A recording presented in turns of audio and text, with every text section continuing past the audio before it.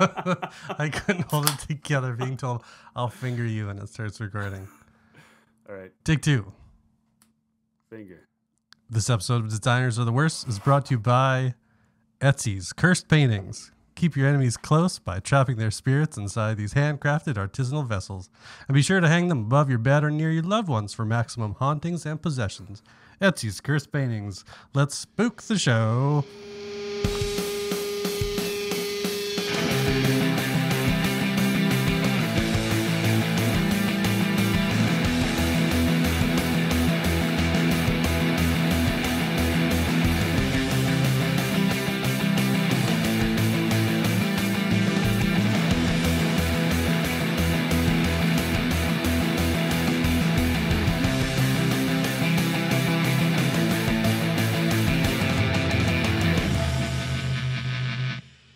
Hello, everybody. Welcome to Designers Are the Worst, your new least favorite show about an exclusively visual medium, cleverly brought to you in audio format. And This show is format.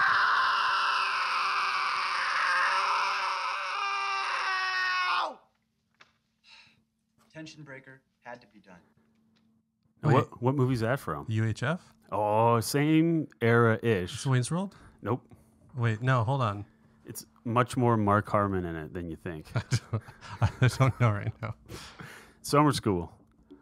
I've never seen it. Oh, it's rad. It's genuinely good. It's like, obviously, it's about kids that got to stay at summer school. And their teacher, Mark Harmon, whose character's name is Mr. Shoop. He wears like Shoop, there it is. flip-flops. Hey. First episode title already. It's Whoop, there it is. But the thing I had in my head was Shoot by Salt and Pepper. Yep, which is a beautiful song. I also take back me saying that was Wayne's World. That's an embarrassment for me to say that. Because it would be an embarrassment. We didn't do anything wrong. The show didn't cut out. Again, I think this happened on the NBA one. You listened to it wrong. So, yeah. Wayne's World. No, it's not from that. This movie's called Summer School. Yeah, so it's a motley crew of young bucks, and I think they're in California. Yeah.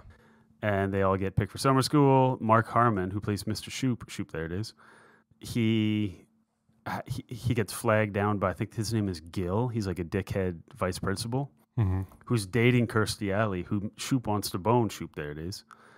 And then it's just about, he's a lazy surfer teacher that doesn't give a shit. And there is a character named Dave and one named Chainsaw. And they're obsessed with the Texas Chainsaw Massacre. And it's real good. I feel like anybody named Gil, he should be played by Will Forte. Guaranteed. He should time travel Gil to play. Yeah. Who's Gil Faison? I don't know. Fuck. All right. Never mind. Let's spend the next 5 minutes looking it up. Okay. Everybody sit tight. Well, he does that one character. The character that you're thinking of, the guy who reads in the cue cards? Yeah. Or it's the spelling bee guy. And we have to take a shortcut. Right? Yeah. One of them was, I think his name's like Danny Calhoun or something. Yes. And he does a spelling bee. And then he just says like Q, like 9 times. And then the entire word, he says like 70 letters. And then, look it up, everybody. Or if I can find it, I'll put it in the show. It'll probably be location blocked if you're in Canada. I think that's one of the few that you can see. Because I've looked it up from time to time because it's a pure delight. Speaking of pure delight, get ready for some. Form of show. Today, we are going to be welcoming a guest that I'm married to, and we're going to be talking about burnout, and not sweet ones like you do on your Huffy bike. Yes. Actually, no, that's a skid. You do burnouts in cars. Well, skids can be people too. I'm a real gearhead. Depending on what year you're from. I am from that year. And a lot of interesting piercings in 1996. Just confusing terms. Yep. But yeah, we're talking about burnout today. Because we're both off in a couple weeks or so for a vacation, not together, but differently. Yeah. Separation, separate times. It's important. Different places. We have to learn how to miss each other. Fuck. Not now. And this topic has come up. That's how usually some of the topics do get picked, is that they're relevant to the time period of what's happening in our lives. Or they're just feel good hit of the summer type of situation. I was going to try and name a hit song for the summer, but I don't know any new songs. So no, but that's why I said the feel good hit of the summer, because that's a Queens of the Stone Age song. that is. And that's kind of where I was going, but I didn't. A better song. I had the dismount. I didn't have the landing. Broken ankle. All mount, no finish. Yeah. That's a track name. That's me. But yeah, so we're going to get into that in a little while. It should be, I don't know why I said it should be fun. I'm excited because I have like 4,500 stories about being completely fried. Yeah. And so yeah. It's funny, like, I mean, I'll save most of it for the time, but everybody has their own idea of what burnout is. Yeah. And it's interesting what people suggest to do, but they almost like, anyways, we'll get to it then. Yeah. And we have a suggestion from a listener that we'll get into. Wonderful. Round then as well. Is it a hot dog eating competition type of suggestion? That would be the worst episode ever. It's just 2 hours of hot dog eating. On mic? Oh. Or you can just hear us like dipping it in the water and stuffing it in our cheeks. Yeah, while we watch Hot Rod. While eating Hot Rods. Do you still make those? Hot Rods, they were the knockoffs jerky of stick pepperoni. No, yeah, well, they were the knockoffs of the American Slim Jims. Slim Jim. Which rest in power, Macho Man. Which I remember buying those Hot Rods, and they were just 90% salt, 5% fat, and I think 4% cardboard and 1% meat byproduct. Yeah, they were tasty. But I remember the drawing on the side of it had like, it was kind of almost like an Ed Roth, not quite rat finky thing, but it was like a big headed guy in like a yellow helmet, like racing a dragster. Yeah, it was like PG rat fink. No, that rat fink isn't. Like it's not like his dick's hanging out. Oh, well, his dick's the shifter. See right there, the fact that you thought of it that quickly means it's definitely out there. Because we just went and saw the Deuce Days. Yes, again, not together, but ended up there together, and then at your house later together. Yeah, and the Deuce Days is a little festival that they put on for people who poop in public. It's just a lineup. It's usually held in San Francisco, but this year we took our shot at the throw. Yeah, they took the show on the road, brought to Victoria, but it's a huge show for Deuce cars. I can't remember the exact classification of that. It's like it's the 32 Ford, right? That's the official. The Deuce and Deuce. Like, I think they had 632 Ford hot rods there this year. Yeah, and then I think there's about 900 other cars, so a lot of different years. But yeah, the Deuce Coupe is primarily just American cars, which it was interesting to see the ideas that people had of like where to take the original car, because you'd see the original versions of them redone and it was really nice. But then you see those chop, windscreen is an inch high. Yeah, it's not built for comfort. No, it's built to look amazing and drive like shit. But the cool thing about him, and the reason I'm super into him and have been for a long time, is because, like, if you look up Ford 32 hot rod, look up rat rod, and you'll see just like the bare minimum you need to like legally be a car. Like, I wonder if one of the spark plug wires came off. Like, you just look forward because you don't have a hood. You're like, yep, that's it. Like, you could technically fix your car while you're driving it in one of these things. So it's just like, it's almost like a bicycle in that it doesn't have a lot of components. So it's easy and fun to customize. And what I found during the Deuce Day show too was it's so easy to go too far with one. because there's not much car there. So you add 3 custom things, and it's like, oh, it's cool. Then you put like a 4th one on. It's like, whoa, like it looks like a fucking garage sale by the time they're done like bolting shit to it. Yeah, some of it was a bit too much. I personally like the ones that were a bit more, either they were closer to the original or they were just, redone in a minimal fashion. So it wasn't made to look flashy, but it wasn't looked to make it look like a piece of shit. Because there's some that were almost looked like they had a rust paint. I couldn't tell if it was real rust or just like a rust finish. So what they'll do, and they find a lot of them in like California, Arizona, Texas. There's a lot of like original bodied hot rods on there because they don't rust because they don't get no rain. So what they'll do is they'll find one with like a gnarly patina on it that just looks perfectly rusty and screwed up. Right. Do a tiny bit of body work on it and then clear coat it. Oh, so really? it'll just freeze that rust in time. Oh. And that's why it kind of looks fake or like a distressed paint job or something, because they've clear coated rust. So it always stays that rusty, which is an awesome thing to do. Yeah, it's a really interesting way to do it. And then I found a lot of those cars had they had the flannel or like plaid as the seat cover. Yeah. That was a very common theme. So Yeah. that must be like the way to do it properly. Yeah, and a lot of them, the ones I like, have the Mexican blanket seat cover. Yeah, that's what I Yeah. mean. Yeah, those ones are Yeah. super cool. Yeah. There was some, I don't know if you saw the fire truck. Yeah. That that was some ornate painting on that. Holy shit. Yeah, it was a full regulation size old, like a 30s or 40s fire truck. I don't know. It was way smaller than a fire truck now, but yeah, it was so detailed. Yeah. And then there was a red Ford truck as well.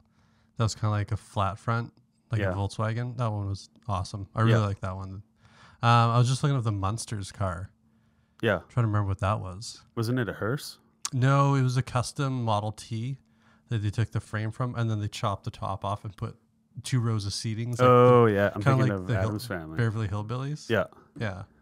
Because that one does a tour, like the actual car will go to car shows. Oh, that's cool. Yeah.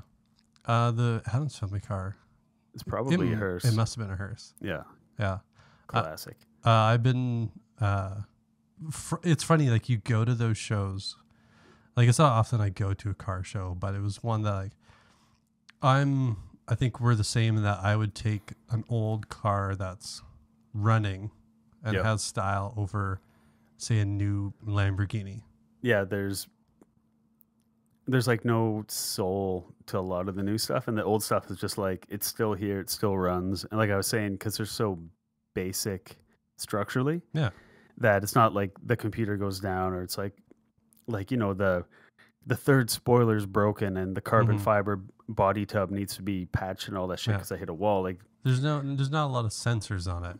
No, and there's actually I'll try and get it to you some internet way, maybe. I know, but there's a really good documentary for all y'all listening. It's called Flake and Flame, and it's all about the coming up of hot rods with a focus on the paint jobs and the art. Right. So like Rat Fink and Ed Roth and all his crazy like monster rods. And then it goes into like the birth of pinstriping, and like I've watched it probably 3-4 times, and it's just like, it's just mellow. And like it talks to American people, it talks to there's like a big Scandinavian hot rod culture. Did you have it on your iTunes collection? Yeah. Right. That's where I remember seeing the cover of it. Yeah, it's awesome. Well, it might be on the service that we do not speak of, but yeah, anyone listen, check it out. Flake and Flame, super worthwhile. If you're even like remotely into cars and you are into design, then it'll be something that you'll likely dig. But one thing I found with going to that show as well is like, I find it when sometimes somebody will ask you like, what do you like? And you don't know, but it's easier to say like what you don't like, and you build it from there, and that kind of builds up your preferences. And that was something that I went to, is like, okay, this really makes me feel something, like seeing these cars. Yeah. So it makes like, okay, I definitely prefer the older cars, but these Fords are not my style. Yeah. I like the larger, either the large, huge Novas and Chargers. Yeah, the muscle car. Or there's one car that I've been fascinated for years with, and it's the Datsun 510. Oh, yeah. 4-door. Yeah. And I don't know why it's just this little, peppy, zippy car that, owners of it now will take out the original 90 horsepower engine and throw like a 250 horsepower like Subaru engine in it or something else. But it's such a like. Got it up on the screen. It was funny. The missus and I were out for a bite to eat the other day, and Mrs. Huxtable. Exactly, and one pulled up right in front of the window, and it was amazing. If you go to that, like, I don't know, that blue one there. Sorry, the one with the dark one. Yeah, so kind of like the racing inspired one, so a little bit lowered, not with that potato peeler scoop at the front. But like, it's just got this look about it that I don't know why, but it speaks to me as like, there's nothing there that isn't supposed to be there. Yeah, yeah. And there's nothing unnecessary. There's no headrests. Well, not on some of them. Some have bucket seats. Yeah, and you're just fucked if you get hit. But it's a little car that rips around. It's got, if you lower it, it's got a nice wide wheelbase like a Mini. They're great. But either way. Yeah, the Datsun stuff is super cool. Like the modern day Nissan GTR. Yeah, which is like, they say it's the best kind of attainable supercar on the planet. Right. Like if you don't have Ferrari money and all that or whatever, it's just like, it's a gnarly fast car, but it started out in the 50s as Datsun Skyline. Right. And then over the years, the Skyline got a model, the Skyline GTR, and then it just became the full GTR. And this is Nissan now? Yeah. So, right. Yeah, Nissan was Datsun. So that reminds me about doing a car show because there's so much shit to talk about. Even like Datsun trucks. Those are on par with, well, I don't want to speak before I get called out or anything, but I feel like they're on par with Toyota trucks, but their models aren't as well versed. Yeah. Like there's not as many models of trucks as there are, but they still, like, I always see Datsun trucks around, just kicking it around. Kicking it. Swoop. There it is. I sent you something for the show. No. And I only found like one really interesting thing this week.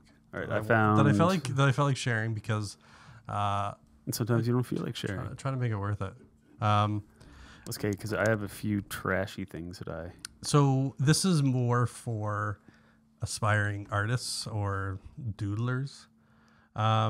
Okay, so it's basically like an animal reference point for heads. It sure as hell is. Right. So if you select, select hyena, and then the species. Did you say hyena? Hyena. Tortilla? And then if you select the species drop down, you select cheetah they don't have everything that matches up. Yeah. So what it'll try and do is try and match it. So if you rotate it to the side and now hit search again, it'll show you images try to match that angle. Oh, that's crazy. So on the left, what we have is like a polygon 3D draggable skull of the animal. Mm-hmm. And then to the right, there's just a big, like a googly image grid of the animal's head. And you can move the head around the model, hit search, and it'll show you photos of the animal in that position. Yeah, so is crazy. If you move the skull into an odd direction, like tilt the front up, well, maybe not that one, but so it's down or it's looking up from the underside. Like, see if there's stuff like that. Well, sure, that one. So that might not give you as many, but like just for cheetah, you have a bunch of reference points. So I can't remember how I came across this, but if anybody who attempts to draw animals and their head structure, that's awesome. It's kind of interesting to see the different angles of the real life thing. That's awesome. Like even just having the catalog of like the 3D skulls, because when I have time to draw, I typically like to draw skulls and crap just because they're easy and I don't usually have a ton of time to draw, so it's easy kind of to detail them out and make like a impactful piece without actually spending a lot of time on it. So having all these skulls is rad. Yeah. Yeah. So what's this thing even called? Oh, it's in the message. Yeah, it's like some GitHub. It's animal photo art references search.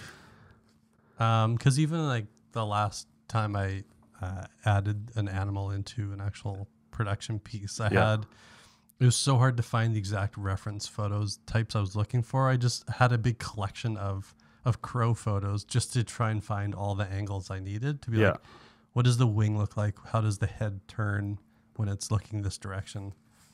But reference points are good to have if you're doing sort of any visual work. Yeah, that's crazy. So is this just like an example for what a search could be, or are these images like usable? They're probably copywritten. Oh yeah, they are. They're attributed to Flickr and probably some others, but it's literally just for like referencing, as in like I'm trying to draw a cheetah head. What does it look like when it's looking this way? Or trying to draw a whatever head. Oh, that's super cool. Yeah. All right. Well, check out the magical animal head generator at worstdesignshow.com, and all of your animal head related troubles will be solved. Yeah, there's an ex Disney animator that I follow around on the internet. Walt Disney? He has his corpse. Rest in power. His Nazi corpse. No, just Nazi loving. Yeah, right. And he used to, when he worked for Disney, I always thought when you animated stuff with Disney, you would do the entire like cell, but it was broken down into parts. So like one person would do the character, another person would do the animal, and this guy just did animals. So he created the tiger in Aladdin. So he was in charge of animating. Oh, you mean Raja? Correct. And so now he has like free training on YouTube and stuff like that. And he sells courses on animal anatomy and how to draw them. Yeah. But he'll go to zoos around the world and just sit there with a sketchbook and just study and draw, just to know how every animal moves so that he can reference it and draw it. So this is like a good start into that. Oh, and, what did you do? I got, as the kids say, belly deep into something. That's what they know. And so if you can break it like I did, we'll send you one of Marcus's t-shirts. Yeah. Thanks for listening, everybody. One of my shirts that don't fit anymore. They don't fit no more. I realized as I said this, like that sounded pretty stupid. Speaking of fat New Yorkers. Well, it's not because I'm fat. It's because I have a taller torso, and so a shirt that's large on me fits great. And then I wash it once, and now it shows midriff, and baby, I can't handle that. They can never go in the dryer. Ever. No, I've done that, and I've done hang it to dry, cold water doesn't matter. So I buy extra tall shirts now. I have my suppliers. So we're both tall drinks of water. I'm about 6'3" or 4. I don't know, a measurement. I think they measured me when I was born, and that was the last time. But I'll show you a trick that I do when I hang dry my shirts. Tight. Oh. Nice and long, forever. What? And ever. Do you hang weights on them? Nope. No, it's not Qi Gong, which is the ancient art of holding stuff with your dong. If you've never seen that Kenny versus Spenny. I've heard you can stretch your penis out with that. Yeah, it just goes right back though, but it looks crazy when it's all stretched out. It's like when they're making soba noodles. Yeah. It's that same idea. So you stretch your penis out to a really thin soba noodle. Yeah. It's like 3 feet long, but it's a soba noodle. And if you crop it correctly, you could show like a... But then you can fold it and fold it. You could show, like origami. But if you cropped it properly and showed like a classroom of children, they would just wonder, why is that snake trying to swallow that bag of books? It's like, no, that's Qi Gong.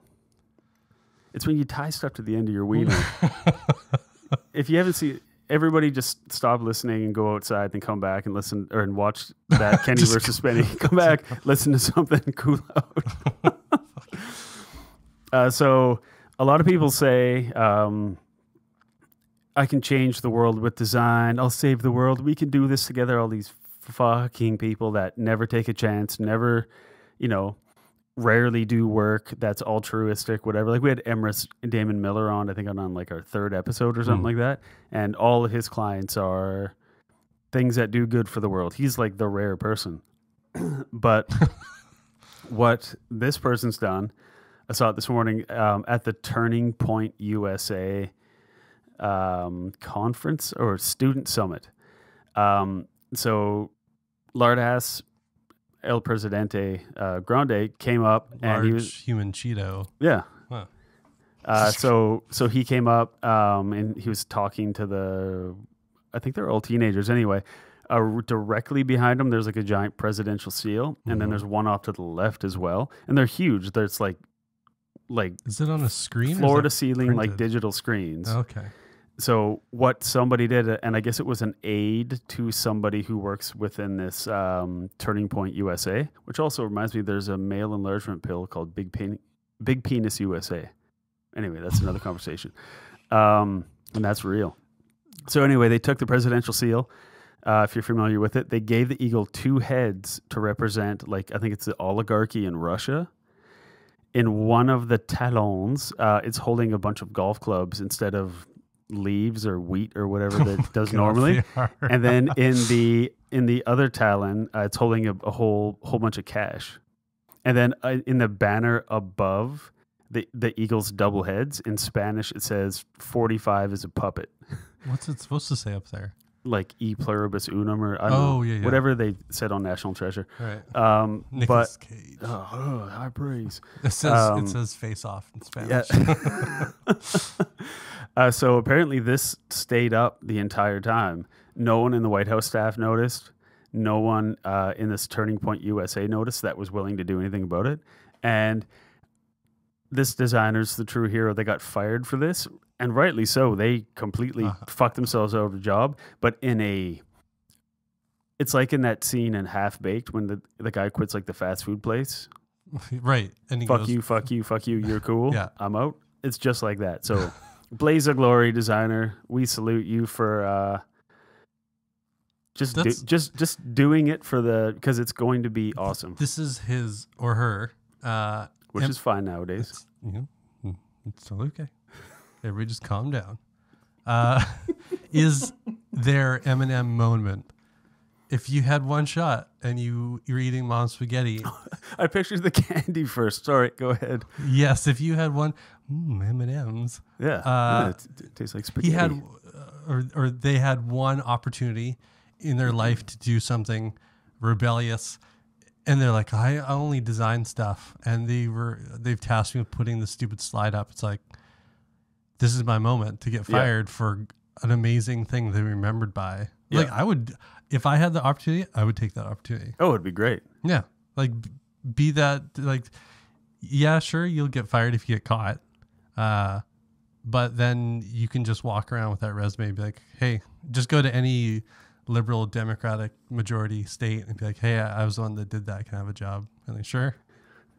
But also the fact that nobody noticed, I think, speaks to the work. So if you go to our website and check out the post I'll put up, but they did a nice job. Like it looks real until you look closely at it. So they did a good enough job where nobody noticed, but also they included a bunch of other shit in it, which is I think is good work. It also shows that the general public doesn't know what the seal actually looks like. No, in Canada we have lots of seals. It's like a slippery dog with no arms. We have many seals and seal lions.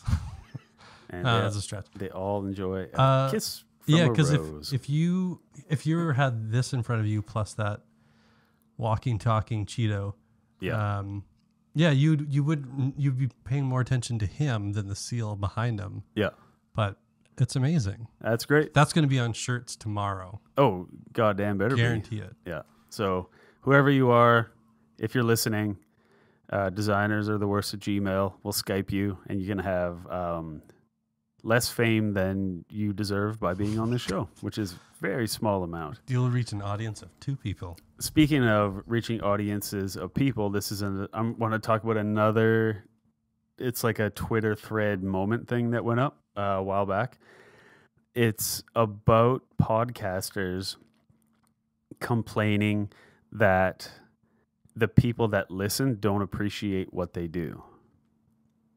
Huh? So they're saying, we pay for this out of our own pocket. We spend, We as in you and I. well, I'm Or not, no, like the people talking in the article, they're saying like all this stuff is likely true for us, but I just don't give a shit. So they're saying like, most people are naive about how hard podcasting is. Now, first of all, I'm going to raise a hand and say, I watched YouTube videos for about 3 hours, and then I bought a bunch of crap and I built some stuff, and then it was done. It wasn't hard at all. Have you worked in a welding shop? That shit's hard. This is easy.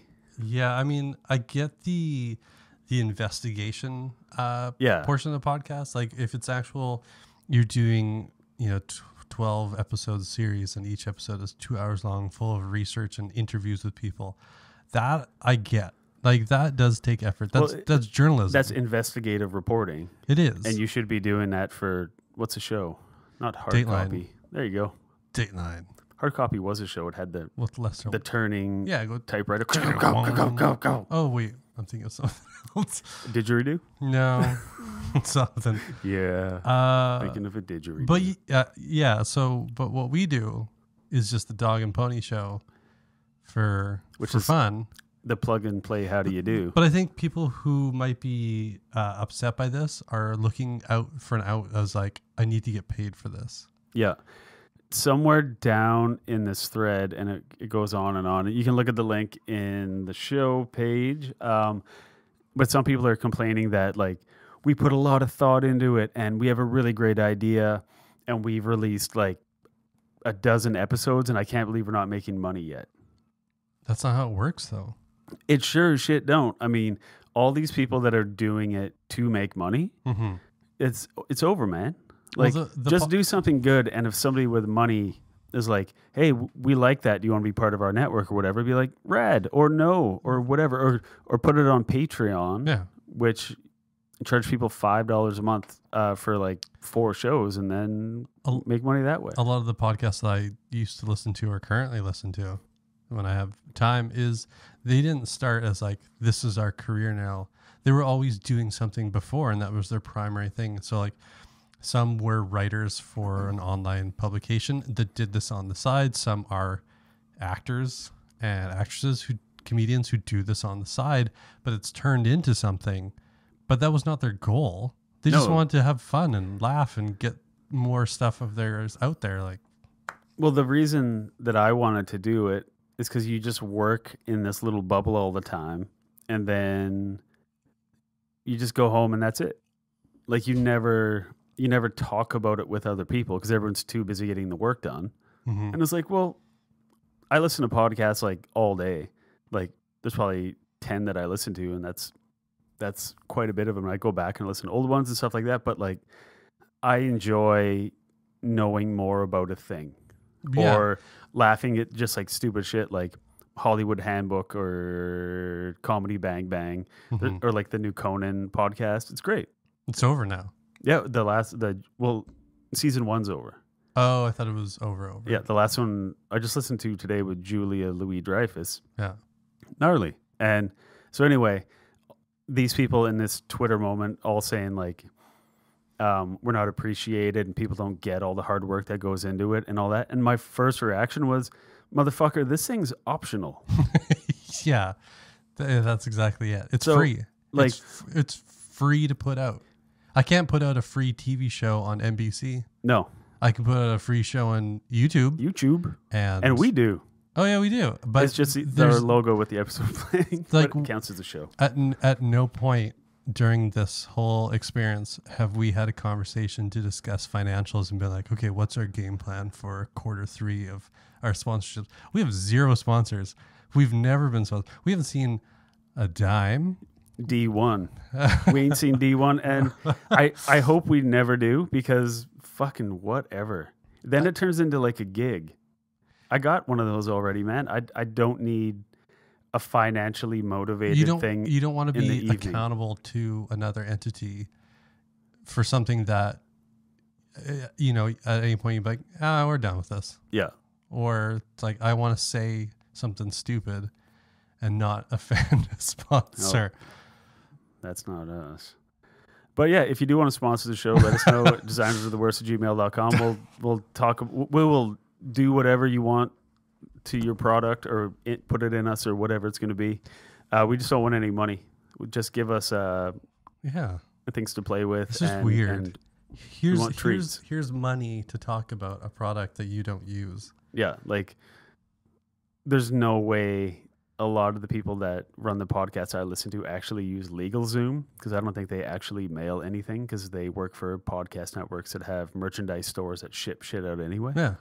So think about the last time you were at a post office, and then think about the last time somebody 12 times richer than you was at a post office, and it gets less and less likely. The other thing with those sponsors, like the actual ads on them, like everybody skips them. Yeah. Like nobody listens to them. Nobody wants. It's just like a commercial on TV. You don't want to see it. It's just like that has nothing to do with me. And I mean, I've never personally used a promo code to buy something. I have. Well, fucking. I've bought one thing that I can remember, and it personalized condoms. Yep, I got a Stevie Wonder's face on them. It's not like it's going to say, "Hey, look out," because he's blind. So it's like he's there. It's a cool driving. Don't put me in there. I'm Stevie Wonder. He doesn't know where he is. According to a tabloid cover, he has 7 months to live. Oh, because of his braids? No, his kidney. Oh, I think he's going in for a kidney transplant, or maybe he has kidney failure. Well, I wish him well, and that I don't wish him any direct harm. This episode is brought to you by Downers. By Stevie Wonder's last summer. So, live it up. So, final opinion on this. I get the hard work, but it's like, say you have a business. You invest as much money as possible on the business itself. You get uniforms. You buy a store, you buy everything. And then on top of that, you, I don't know, you start doing something else that costs money. I can't think of anything right now. But at no point do you have a single customer. Yeah.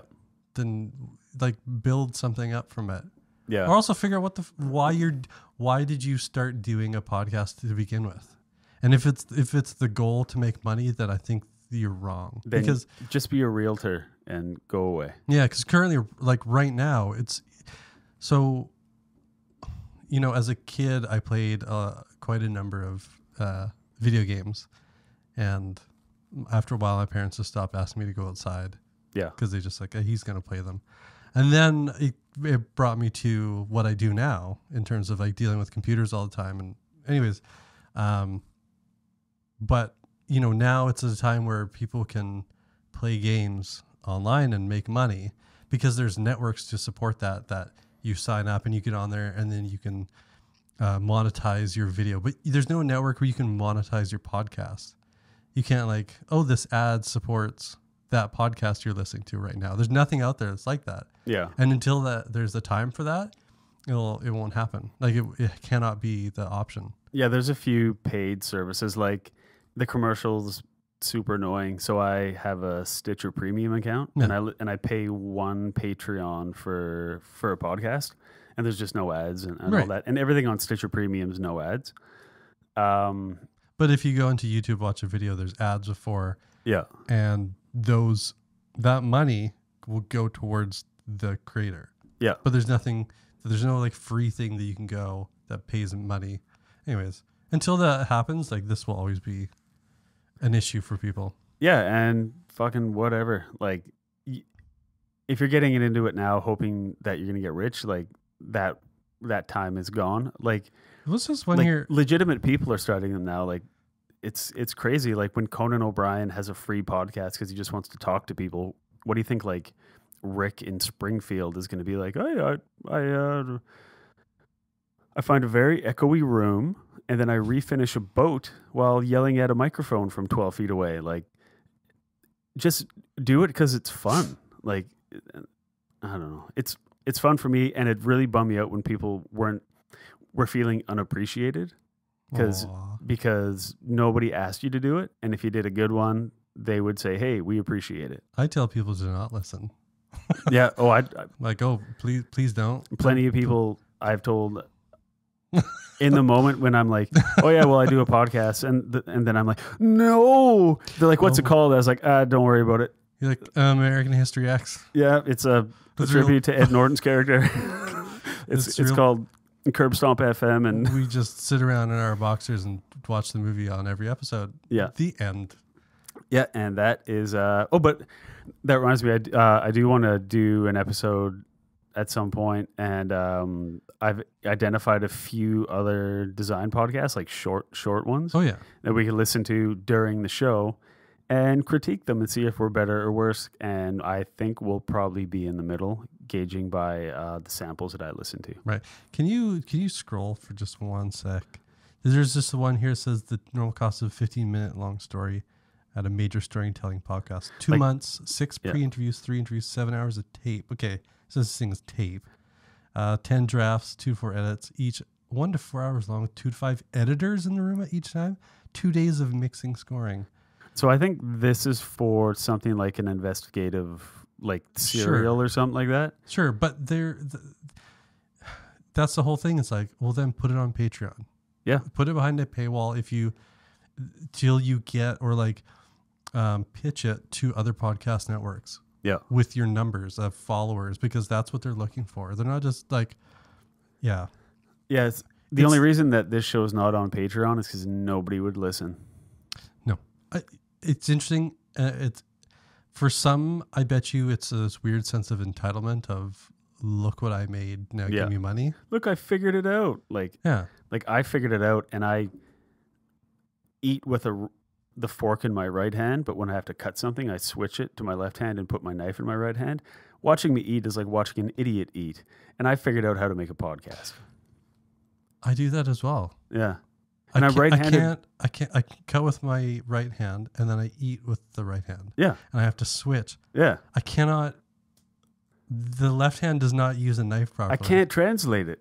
I bet you if you started cutting with a knife, like to prep food with your left hand, it would. It would figure out. But I prep food with my right hand. Yeah. This is really interesting. Weird. There you go. I wonder if that's a class thing. Like low class? Yeah. middle to low. Upper class people can figure it out. Also, the differences between spoons. Speaking of spoons and precious metals, and then the Olympics, and then gold medals, I found this thing. What a segue. There was video unavailable. Yeah, I didn't want to do the video anyway, so thanks. Anyway, Olympic Committee, you fucking sons of... but anyway, I guess in 2017, the Tokyo... 2017...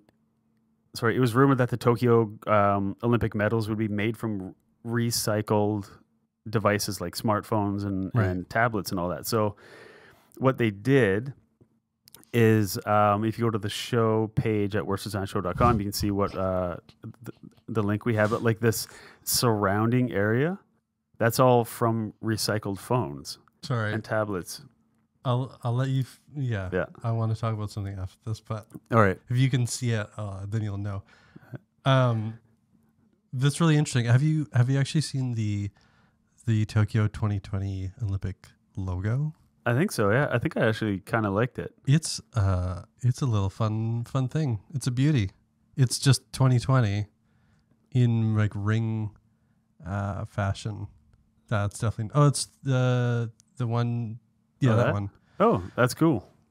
Is this? Sorry. I guess this was an unofficial one. That's why. Oh, that's why it was original. Better. See, I thought the one on the left with the rings was the official one. I was like, I like that. That totally is really. It just makes sense. It would be something that you do like, oh, that was easy. But it also, in a way, I don't know if the Olympics would let you mess with their logo by putting the rising sun in the far right. No. But yeah. So let's go back to those medals. So what happened was they put out a call. for everyone to donate old devices so they could harvest like the precious metals out of them and use them to make the Olympic medals of. So all 5,000 Tokyo 2020 medals have been manufactured from recycled smartphones and small electronic devices that were donated by the public between April 2017 and March 2019. More than 78,000 tons of used mobile phones and other gadgets were collected by authorities, with a total of 6.21 million used mobile phones handed in at collection centers. I wonder if you don't get gold, silver, bronze, and you get like the remaining, it's just a plastic metal. Oh, it says like Nokia on it. So yeah, you get an old phone. What they got was altogether, these yielded 32 kilograms of gold. So that's like 70 pounds. 3,500 kilograms of silver and 2,200 kilograms of bronze. It's pretty good. It's weird that they're like, oh, let's just use old phones. But it's awesome because they actually use it for something. Mm-hmm. I assume they threw the rest of it away. The metals themselves do have value to the winner. It's not a ton of value, but I think they're... off the top of my head, I think they're $500 each. At least that's what the Vancouver ones were, I think. Yeah. I don't think they were over 1,000. When you tried to sell yours? Sorry. So what I started laughing at was on the right. This is the Ripple masturbation suit. Offers sex aid to people with and disability. I just didn't know what a Ripple masturbation suit was. Well, we're going on this journey. Curiosity killed the masturbating cat. Ripple, your sex experience has no limit. This All is, right. Yeah, this is very long. This is almost like that coffee mug video you sent me. Oh yeah, that was really okay. So the clothes and facial mask and a remote control. Oh, it's like a suit you wear, and as a remote control, when you pleasure your intimate areas, it like massages and vibrates you or something. I think it's supposed to represent, or not represent. The air cushions provide two kinds of tactile feeling for different needs. So I think what it does is it just inflates in certain areas with little mini pockets to simulate human touch. There's a wang hole. No, it's not a wang hole. It's like a diaper. It tucks back. That's stupid. Like they wouldn't cut a hole in it for your wang. It's like a diaper. I like how it has pockets. But look, it looks like a face. For your phone. It looks like a very surprised face. Like the suit just became sentient. Like, what are you doing in me? Oh my god. I really hope this music makes it into the episode and we can like. Oh yeah. Today on Adventure's Journey to Space and Time. All right, I gotta watch the how to use. So first caregivers help put on the clothes. Okay, I'm just gonna pause for 1 second. Caregiver, is this for people that can't move? Yeah, that's what we were missing. Wait, it's aid for people with disabilities. Do you remember that movie Monkey Shines?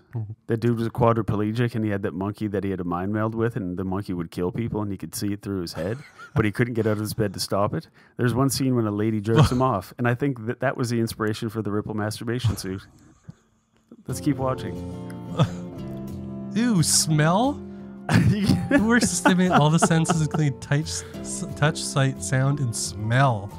Why would you want to simulate smell? So after the suit's on, the caregiver leaves the room from the receiver. They can adjust this after every. Oh, but you just know they have to come back in with like a dish towel to just make it go away. So the caregiver is now not only just like helping you live, but now has to clean up your body excretions after you've used the suit and be like, what do I do with the suit now? Was like just power wash it. Was it Randall in the first Clerks movie when he called it Jizz Mopper? That's it. Jizz Mopper to nudie booth. All right. Well, thank you, Olympics, for bringing us to the Ripple masturbation suit. That was stunning. Absolutely stunning. One more thing to go before we take a break, and that is your favorite. King's Corner. King's Corner. I think this week I called it King Shit with Jerry King. All right. If you're not familiar with this segment, it's a longtime favorite of 4 episodes. where there's a Harkening all the way back to 4 episodes in the ago. beginning. There was at King Cartoons on Twitter, and he brought light to my life. I've hated this man for a long time. I've hated his work. He may be a pleasant man. I just assume I would hate him as well because he makes a lot of work that I really, really dislike. But he makes a lot of cartoons strictly about like web design and the most cliche horse shit you've ever heard. And it's one of the few pleasures in life that I get, which is sharing them with others. This gives me anxiety. Yep. Good. Every week.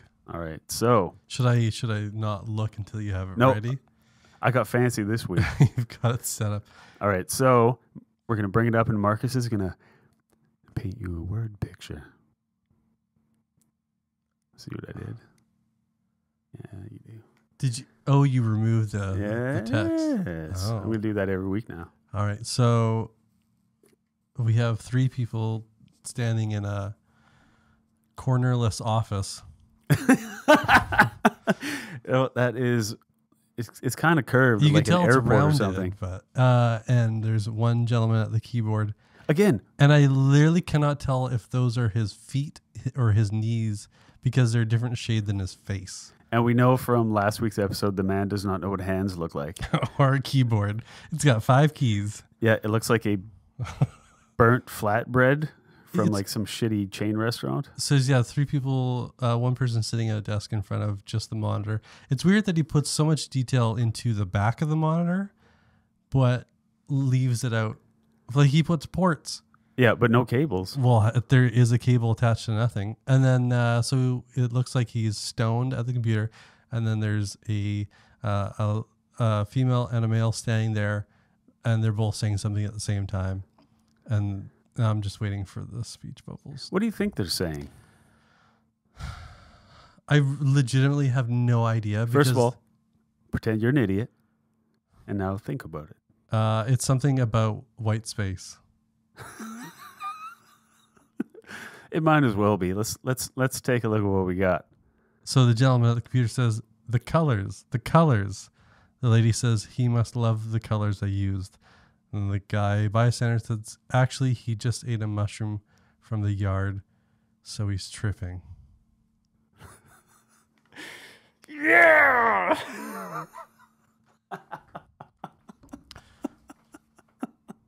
He's high, man. Well, I did say he looked stoned. Yeah. Like maybe he was out of it. Bingo So I bango. was right. So on that note, he wins. But in terms of content, it's garbage. King loses again. I watched a coworker eat a magic mushroom from the yard. The office yard. The office yard. So he's tripping. And we're all fine with the fact that he's doing psychedelics at work. Better have him get back to that client work. But also Jerry King, the Honorable King shit, lives in a world where, and this is like prevalent in a lot of his pieces, where there'll be a person working at their desk and other coworkers are standing in that person's office talking about that person and looking at what they're Within doing. like 3 feet of Yeah. them. Most of them aren't on hallucinogenics. Most of them are just working away, ignoring 2 people in his room having a conversation about him. And also I noticed very few lady designers. Fucking shame, Jerry. Shame. It's 2019. Almost had to think about that. It's You know, it's way over 2000. Times are oh Jesus, times are changing. Time for Times are Jerry. jerrying change. So another delightful installment from our friend Jerry King. Thank you, Jerry, at King Cartoons on Twitter. Jerry, if you listen to this, I'm not sorry, and we do want to talk to you. I just don't understand why he puts detail into a notepad that has nothing to do with the scene, but yet cannot draw a hand. He skipped that day at art school. Well, Those hands look like peanut butter cookies when they press the top with a fork. but are those the hands? Because the other 2 characters, their hands are smaller than their eyes. One's an amputee who looks like they lost their hand in a pencil sharpener because their wrist is sharp as hell. They could use the ripple suit. It looks like it's the end of a burnt stick. That's a person for that jerk off suit, though. The guy doesn't have hands. He's got match heads.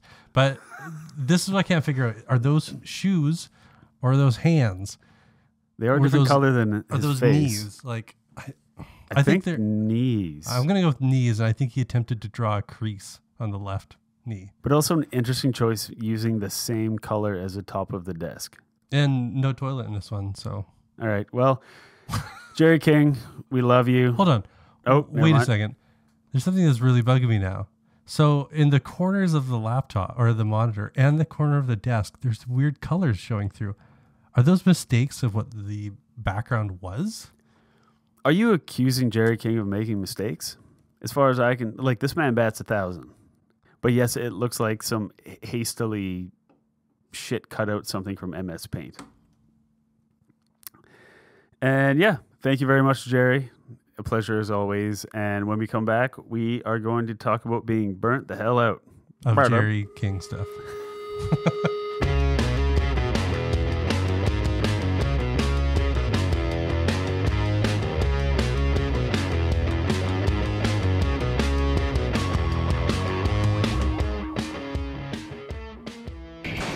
Since the beginning of time, mankind has been forced to compete for survival.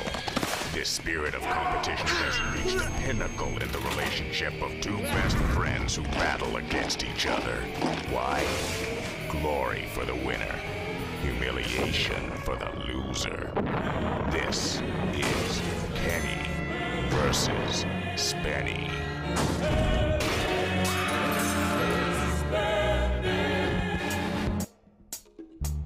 All right, the competition this week was created by the Shaolin monks. It is called Qi Gong, the ancient art of weightlifting with your penis.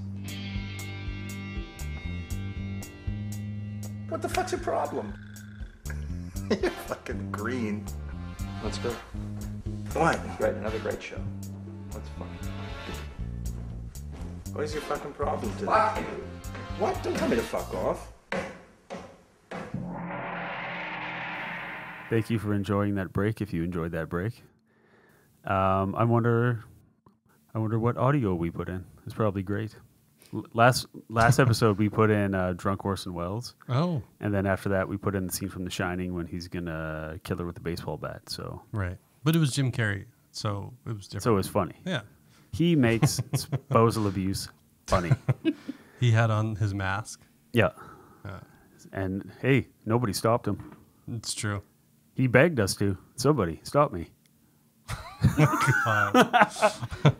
Yay! Oh, that's just bad. Welcome back. Nope. That's bad reaction to my good joke. I've been watching the Comedians in Cars Getting Coffee, the new season, and it's a really great season. We only watched the Seth Rogen one so far Oh, because Ryan falls asleep when we watch something at night, so it's hard to get through anything that we both want to watch. Not as much as I used to. I just have I keep human hours now, I would say, and I didn't used to. Yes. Yeah. I keep human hours. I sleep one of your Earth nights. And for the sharp-eared listener, they can tell that my human wife, who's real and who does love me, even though she won't say it on the air, Ryan is with us. So please welcome yourself. I'm feeling a lot of pressure to say that I love you right now. Hey, Hello. Get a room, you two. we do. It's our bedroom. Great.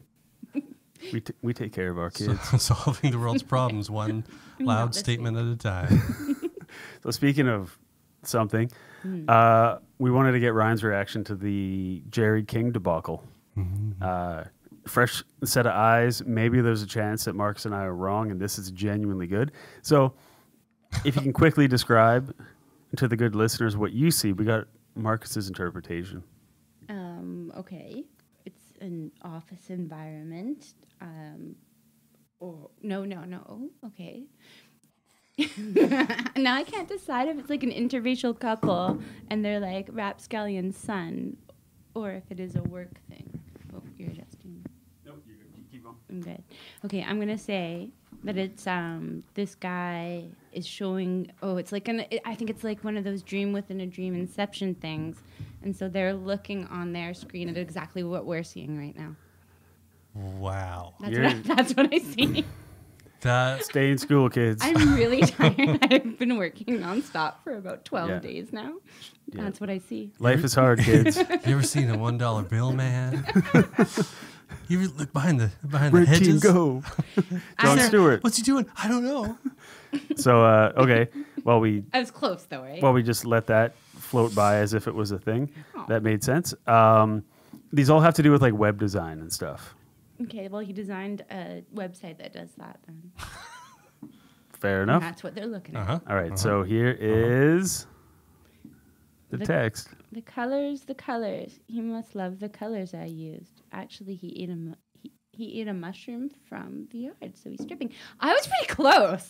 Like, But that was what pretty office good. has a yard? I don't know. Well, you worked at one with a garden before. No, it was gravel. Well, you brought home vegetables. He ate a from the mushroom Not gravel. from there. From the gravel pit. Oh, they build a thing. Anyway, So it's interesting that what was your first statement? You said it looks like an interracial couple, Well, I don't want to. which really says something about you. I wish we could edit that. Whereas out. I said it looks like a cornerless office. Oh, I guess Marcus doesn't see color. look at the Oval Office. It's a cornerless. It is a cornerless office. It is. Don't look at me like that. That's why it's correct. called the Oval Office. There's no corners. They're just big bendy corners. Yeah, all the doors are round, or they're So curved. you think this is a political cartoon then? It's a statement. It is now. Okay. Yeah. Maybe it's a designer in the White House, Okay. and there's magic mushrooms growing out into the White House yard or lawn. They must call it a yard. I don't. The longer I'm reading it, Oh, this is the beauty of them. it's Yeah, making me they angrier. get better. Now. And Oh, I don't know why I'm. That feeling means this it's way. working. Why? All right. So Jerry King, once again, I get You're a served champion. these weekly, and they make me angry as time goes on. When you look, like if you pay attention to the details or lack of details, that he's added ports for the monitor, no cables, Oh. 5 keys on the keyboard, details on a notepad, but can't address hands. He can't finish that. Well, he's handled them on the keyboard. no, those are his knees. We can't figure out what they are. Are those the bottom of his shoes, his knees? Trousers. Yeah. Trousers. Maybe those are corduroy pants. It could be I think like that's what they are. Yeah, I think it's creases in his knees or else it's fingers. I think that is his best attempt. The only thing that separates us from him is a thin layer of gabardine. Jerry Seinfeld, Kramer Oh, yeah. going Commando. commando. Yay! Sharing He's a free brain. and he's loving it. I'm out there, Jerry. So, speaking of somebody that never experiences burnout, Kramer, Yeah, he did. He experienced burnout with Kenny Kenny Rogers Chicken, Roasters. Yeah, the red light, and He's then freaking out. Jerry experienced it as well. yeah, But we were talking about burnout. yeah. Like the kind that it doesn't come from a giant neon chicken light. It's It creative. comes from work. It's more of a creative burnout that Yeah, when you're under constant, not constant demand, but constant asking to be creative yeah. on timelines and many other considerations, what it does to your psyche over time. Yeah, so I wanted to get into a few things with everybody just as like a basic kind of like a litmus test because I have my own thoughts on it. Like Ryan, right now it's a very busy time for you at work. It is. It is busy, but I was thinking about this earlier today and talking about it with our son. It was just We share a son. We do. We share several sons. My son, Well, A yeah. couple of them. Yeah. it's not my son. No, I don't share any sons with you. Marcus again with a killer Bruno impression. We know Borat. Yeah, I know. All right. I see what you did there. You made a joke of my joke. Hashtag Wayne's World, everybody. Yep. Joke within a joke. Inception. Yes. Yeah. So, burnout. You were having a very busy time. Yeah, I didn't finish. Yeah, but so I was talking about that with Ashton, and so I think burnout happens for a number of reasons. But if I look at where I am this July as opposed to where I was last July, I'm equally busy, if not more busy, in my job this year, but I don't really feel burnt out. I feel Yeah. tired and I feel stimulated, and I feel really proud of the work I've done with the people that I work with, and I'm really happy. Whereas when I was at a different point, it was just stress. And I think when you get burnt out or really, really busy and it's stressful, that is when burnout happens. Yeah. Yeah. So when, and I want to know from both of you, when do you know you're getting burnt out? Like, what's like a sign that it's like, oh no, I'm starting to go downhill? Do you want to go first? I would say procrastination. I'm prone to procrastination anyway, but it definitely rears up pretty hard when I'm close to burnout. Yeah. I didn't really know I had signs that told me that was happening until I started reading some articles before this episode. And Identifying things within yourself. I really just had to look inside. And My butthole. a couple of them were like, you're tired no matter how much sleep you get. And so like for the past few days, I've been putting in like 10 or so hours a day on like project work, trying to get everything done because there's so much happening. Yeah. And like one day I'll finish up, go to bed, wake up 5 hours later and go back to work and start all over again. And the next day I just finish early and I get like 9 hours sleep and I wake up and I'm still tired. And so that's one of the things that somebody addresses, like you're constantly tired. The other one was you're temperamental, which I realized the other day. I was at Whole Foods with the spouse, and I just went off on this really, really angry rant about Andrew Scheer and his lobbying for the milk and beef industry, and how I agree with this, though. questioning that chocolate milk saved his son's life, and I started losing it, and I just realized I was getting really, really, really angry for no reason. I do want to circle back on that, though. What? Yeah. Chocolate milk.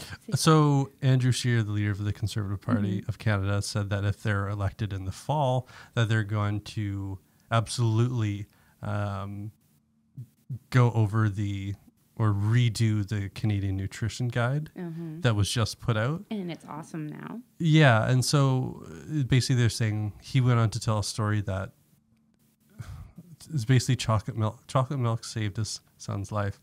And it's basically because he's lobbying for the dairy industry and the meat industry.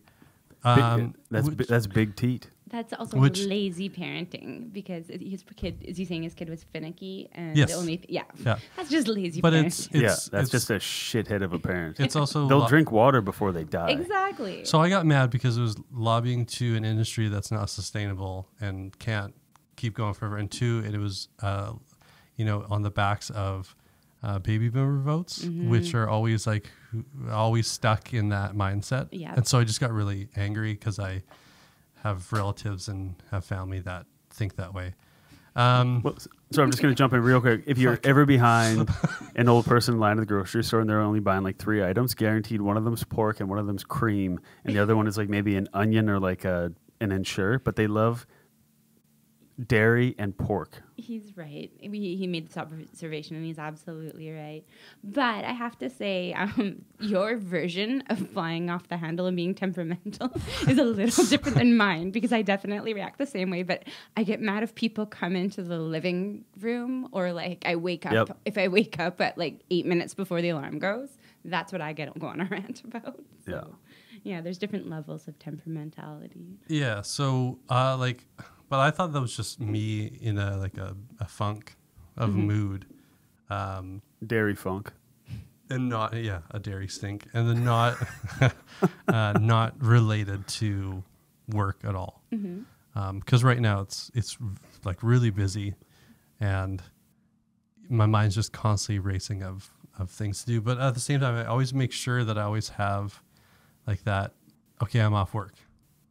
And so I always make sure I have that separation, but it's still like it builds up, where you have this like condensed, compressed anger and everything that's happening. And then once you get home and you're in a comfort zone and safety area with your spouse or whoever, then unfortunately, without even asking, like, hey, do you mind if I rant for the next 30 minutes? You just Yeah. unleash and you're like, I'm sorry, I just put that on you. We're bad for that. We do that at lunch because we work just a block away from each other. So it's like we take turns being like, this is what happened so far in the day, and just, rant. But I But think enjoy having... We're lucky because we work in the same industry. Sorry for interrupting. Whereas if your spouse is in a different industry, it makes it a bit more difficult.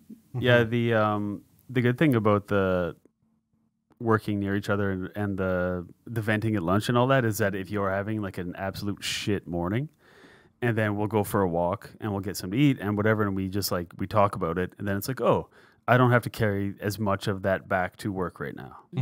But if it's just like, if Ryan didn't work downtown, I would just like go angrily stand outside for an hour and then come back in and be like, all right, might as well do more of this bullshit. But it's nice to get it out whenever you can. Yeah, so it's a real thing, and it's funny. Like in looking for kind of reference points on this topic, I found a lot of articles from 2017 to now. Like it only seems like it's a real talked about thing within the past couple of years, which is interesting. But I couldn't find a lot of older articles. And is this old? Yeah. It's 2017, so it's not that bad. I found one that I found two clips that we can get into. Yes.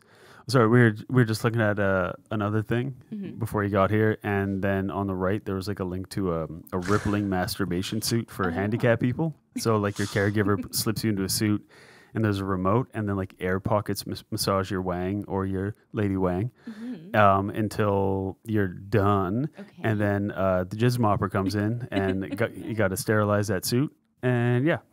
So your phone's finally started listening to you and providing the guidance, the much needed guidance that I've always required in my life. Yeah. No. So for like telltale signs, for me, it's always like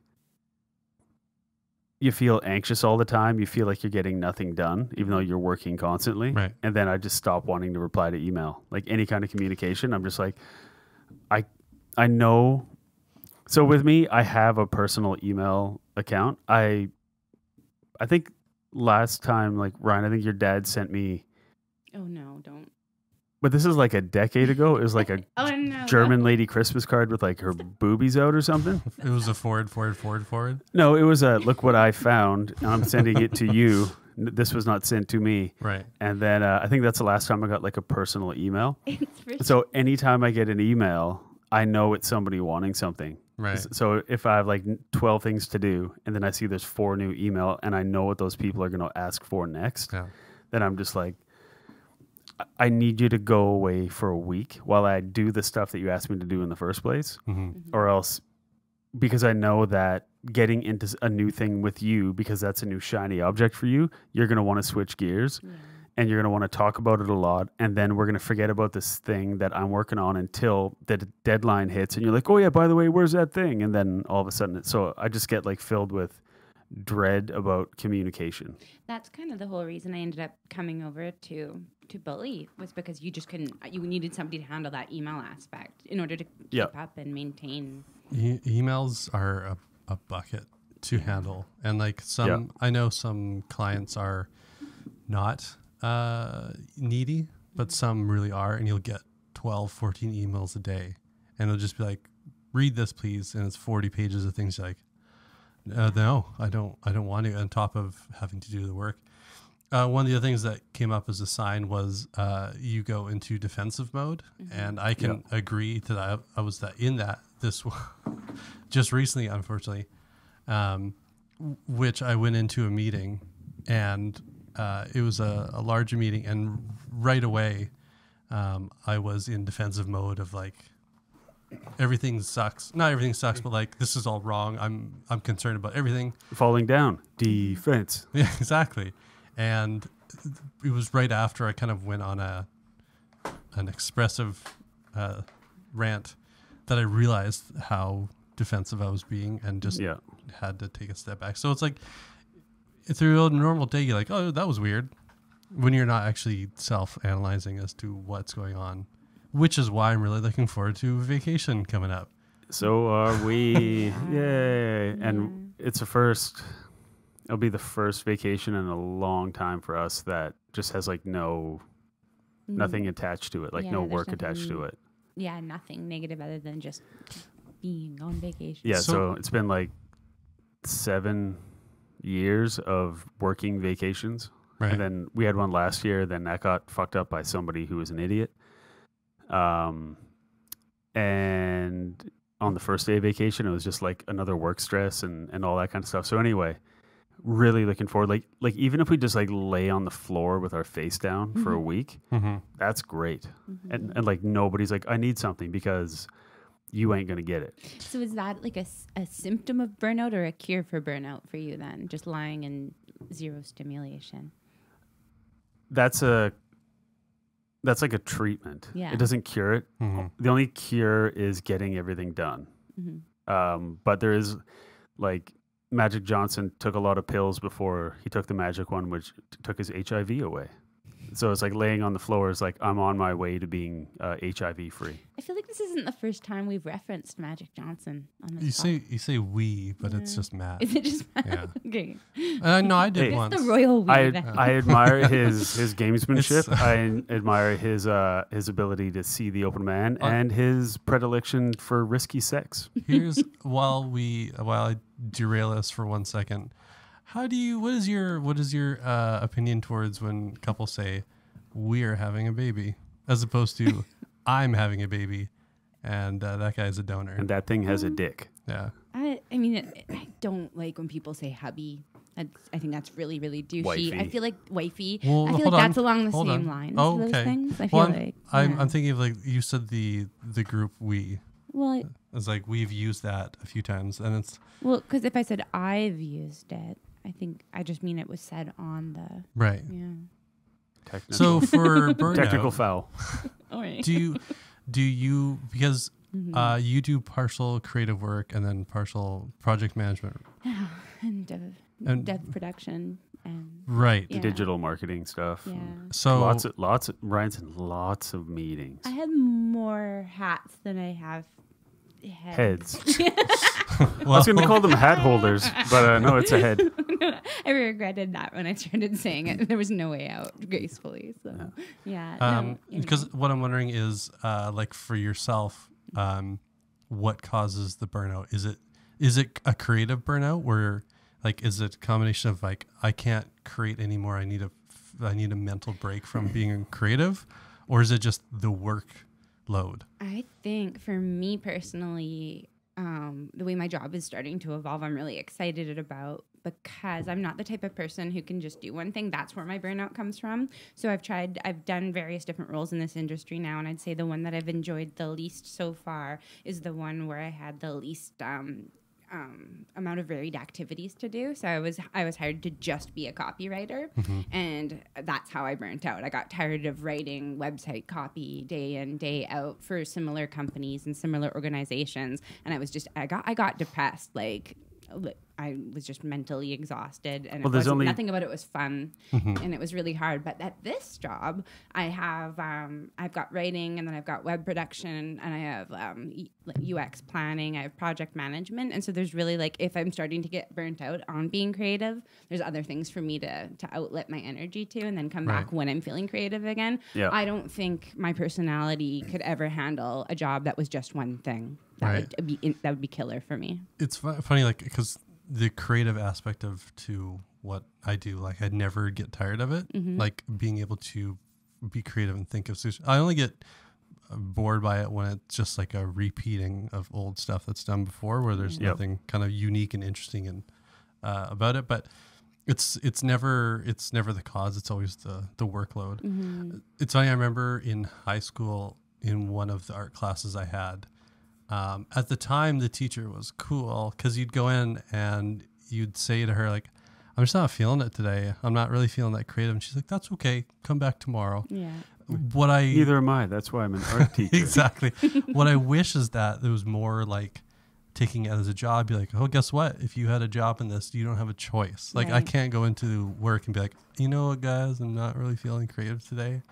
I'm just gonna go self-explore today, and I'll be back tomorrow. Like, no, we have deadlines. It's like, I Yeah. wish there was more real life stuff. Yeah. Yeah, for me, doing this for almost like 20 years now, and I never have gotten like a creative block. Like burnout never affects like, and I just can't make anything now. Like if anything, I have too many ideas all the time. The thing that typically takes me to the point of burnout is a shitty process. Yeah. It's people Yeah. like not hitting their mark. It's people bitching about doing their job. It's about people just like not getting back to you with the things they promised. And then all of a sudden, like your deadline window is shrinking Yeah. and their fucking around time is growing. And then that's what really sets me off. And when it happens a few times in a row, then I just like lose it, because in my head, it's like, if you all fucked off, this would be done right now. Yeah. And I don't care about people management. I don't care about, well, you know, that's their job, so you have to let them do the job. It's like, if they're not doing their job, I can do their job as well. So I'll just do that so I can get my job done. And if they have a problem with it, they're welcome to reply to any of my emails that I sent them that they didn't reply to. Just stop, stop getting in my fucking way and let me do my work. It'll be worse the more you're involved. But you insist on being involved. Do you get? And I'm just making up this term because Boners when I'm mad? like Boner. My like right eyes now. are up here. Near the top of my table, boner. The table is just tilted. It's poking through your shirt. You gotta scratch my chin. Do you With my get wiener. project depression?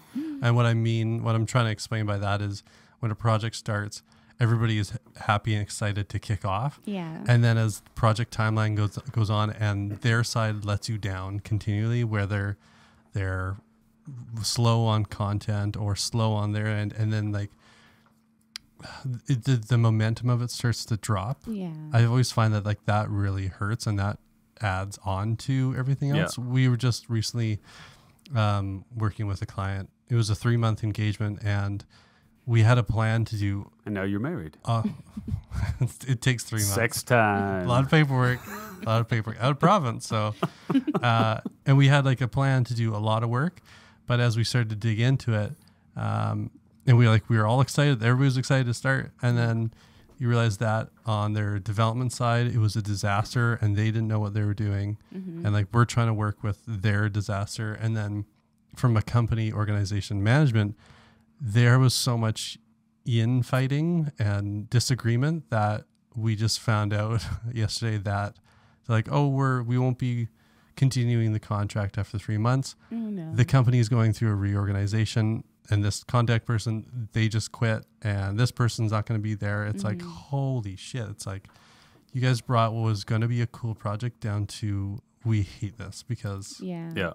and that just like adds on to like, you want to put out good stuff, and then when the stuff happens, it just piles up, and then you can't really like find a way to make it like a happy ending. It's super funny, and I don't know if you're listening, Justin, but if you listen to our podcast, I'm going to quote you here, but my favorite thing that Justin, our superstar lead developer, always says called is rock like, stars. sometimes the web process can drag on so long that the code that you've written is now 2 years old, and it's not how you would necessarily code a website anymore. So he says it's projects like those that he calls his ex-girlfriends, because it's like passing an ex-girlfriend on the street. You just like dread when that one crosses your desk again.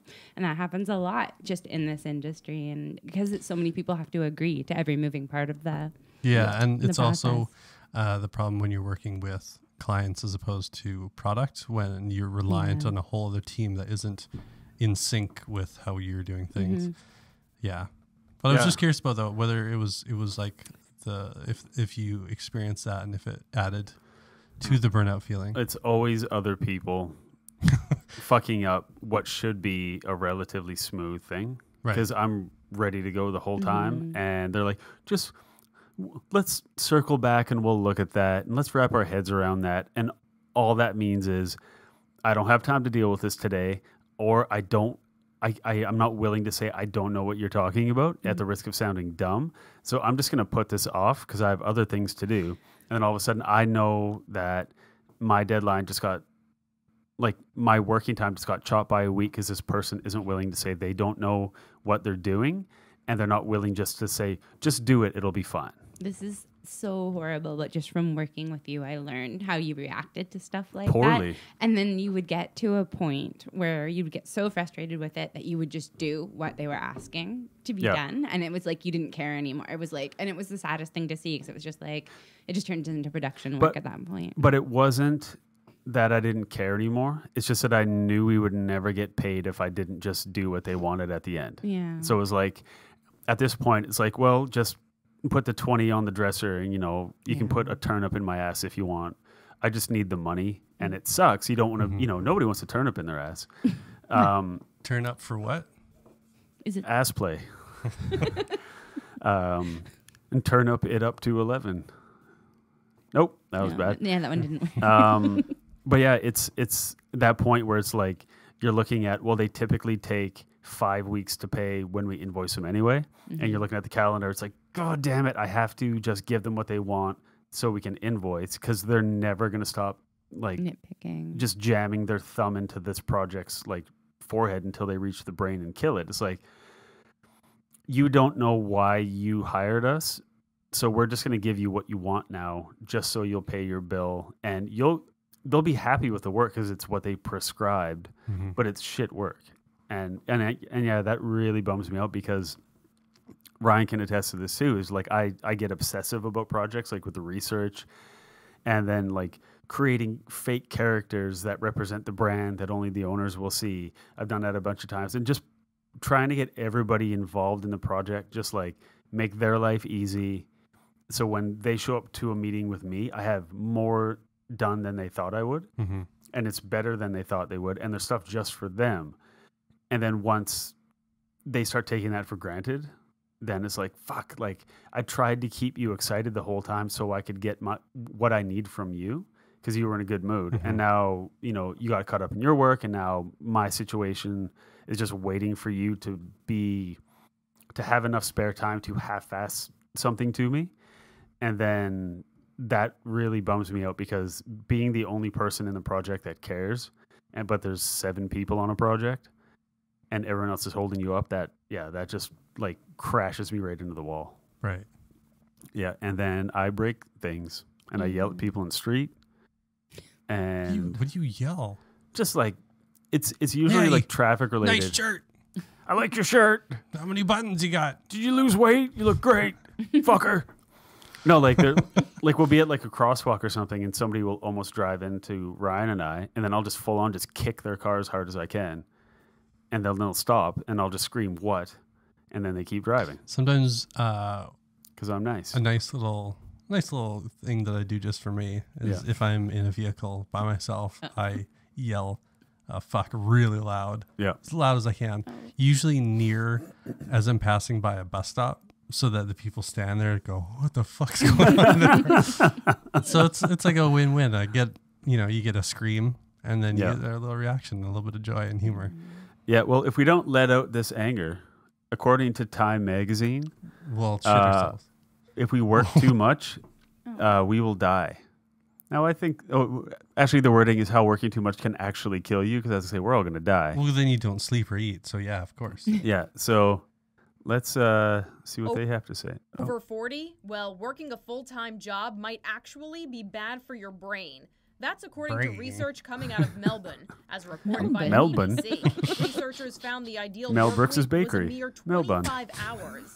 The catch, working less than or more than 25 hours is hazardous for brain function, with excessively long hours causing tiredness and stress. The study analyzed 3,000 women and 3,000 men from Australia, fine. testing them She's on scratching reading her bum. comprehension, number and letter matching, and reciting numbers backwards. Those working about 25 hours a week tested better. The study also found people who were unemployed or working long hours tested 15% lower than those putting in that ideal 25 hours of work each week, which has implications if you're in retirement. Maybe not working isn't the best thing for your brain after all. So if you're 40 or older, you'll want 4-day weekends if you want to keep your brain happy. Great for your brain, maybe not so great for your paycheck.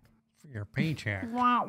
So the style of that article is very terrible, but I like that it was like... What does she think this is, France? Come on. Even they do a 4-day work week. If I have to be working for the weekend, if I'm working for a 4-day weekend, they're gonna be for a French company. I ain't working that much. You know, though, that makes sense because I'm getting the luxury to kind of write my dream job right now at the agency that I'm at, and I'm thinking about how I want to structure my week. And for me to avoid burnout, I sometimes have to remove myself. And like I was saying before, I like having different hats, but also having like a different work environment works for me. She loves a Samuel L. Jackson Kangol. You need hooks for those hats. I do. Instead of wearing them all at the same time. Hat holders. This is a different podcast. No, it's the same one. It's my hardware. What do you call that? What's a hook? Nope, go on. No, god damn Hardware. it. I won't What's a go hook? on. What's a hook that you put a hat on? Yeah, like what would you call that? A hat hook? Is it would you buy it from a hardware store? So what would that be called? Coat Software. Hook? Oh, it's called Home Depot. I think we're no. Moving on. We've gone off the rails on this crazy train. All right, so let's get off the crazy train. Do you ever feel that we were on the rails? No.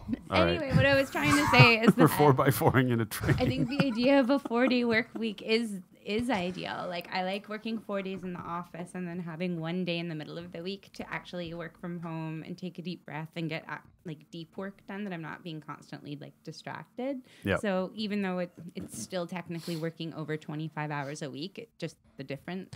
Yeah, I mean, I know working less is like if you know you're working less, you can be more focused and productive. Because a lot of the day, you're there for a long day for the entire week. And there's going to be times you're like, I'm just going to look at stuff.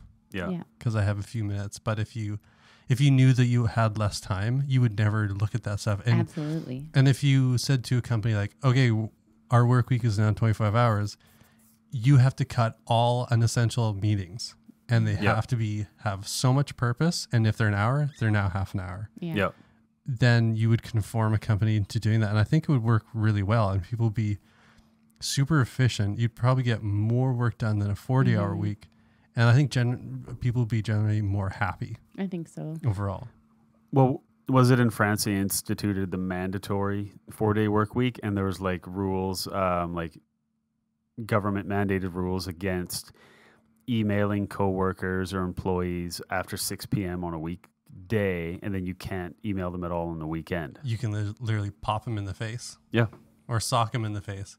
Pop and sock. That one, as a project manager, that's so hard, though. Like, for instance, I had to pull a lot of extra hours over the last week and a half or so because we've got so many projects going on. And so I didn't have time necessarily to do my project management tasking during my regular work day. And so the only time I could find to do it was about 5:30 in the mornings. And I know that's not ideal. And so people were a little bit irate that their phones were pinging that early with tasks that were being assigned to them, but I have nowhere else to fit that in my day. But that's also their problem that their phones are receiving notifications. Right. That's a whole other part of the disconnection. Absolutely. It's like, hey, dildos, turn on your do not disturb. Right. Like, as soon as I introduce that feature, the dill don't disturb.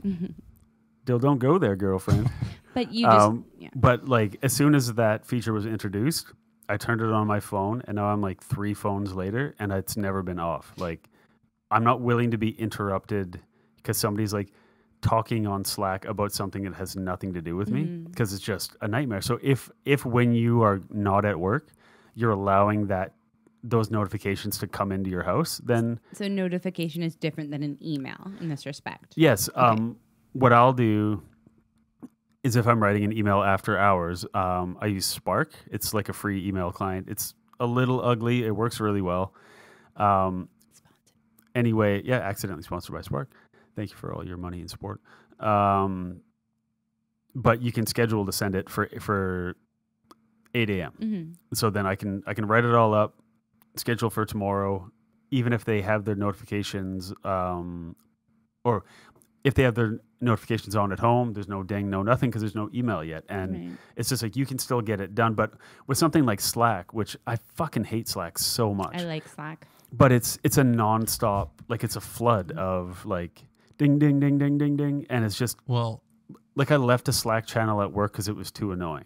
so Everyone was having fun. It's like, you have 40, notifications. And I looked, I'm like, this doesn't have to be in my day. So I guess, are we making the switch to solutions or like things that help us try to get through that?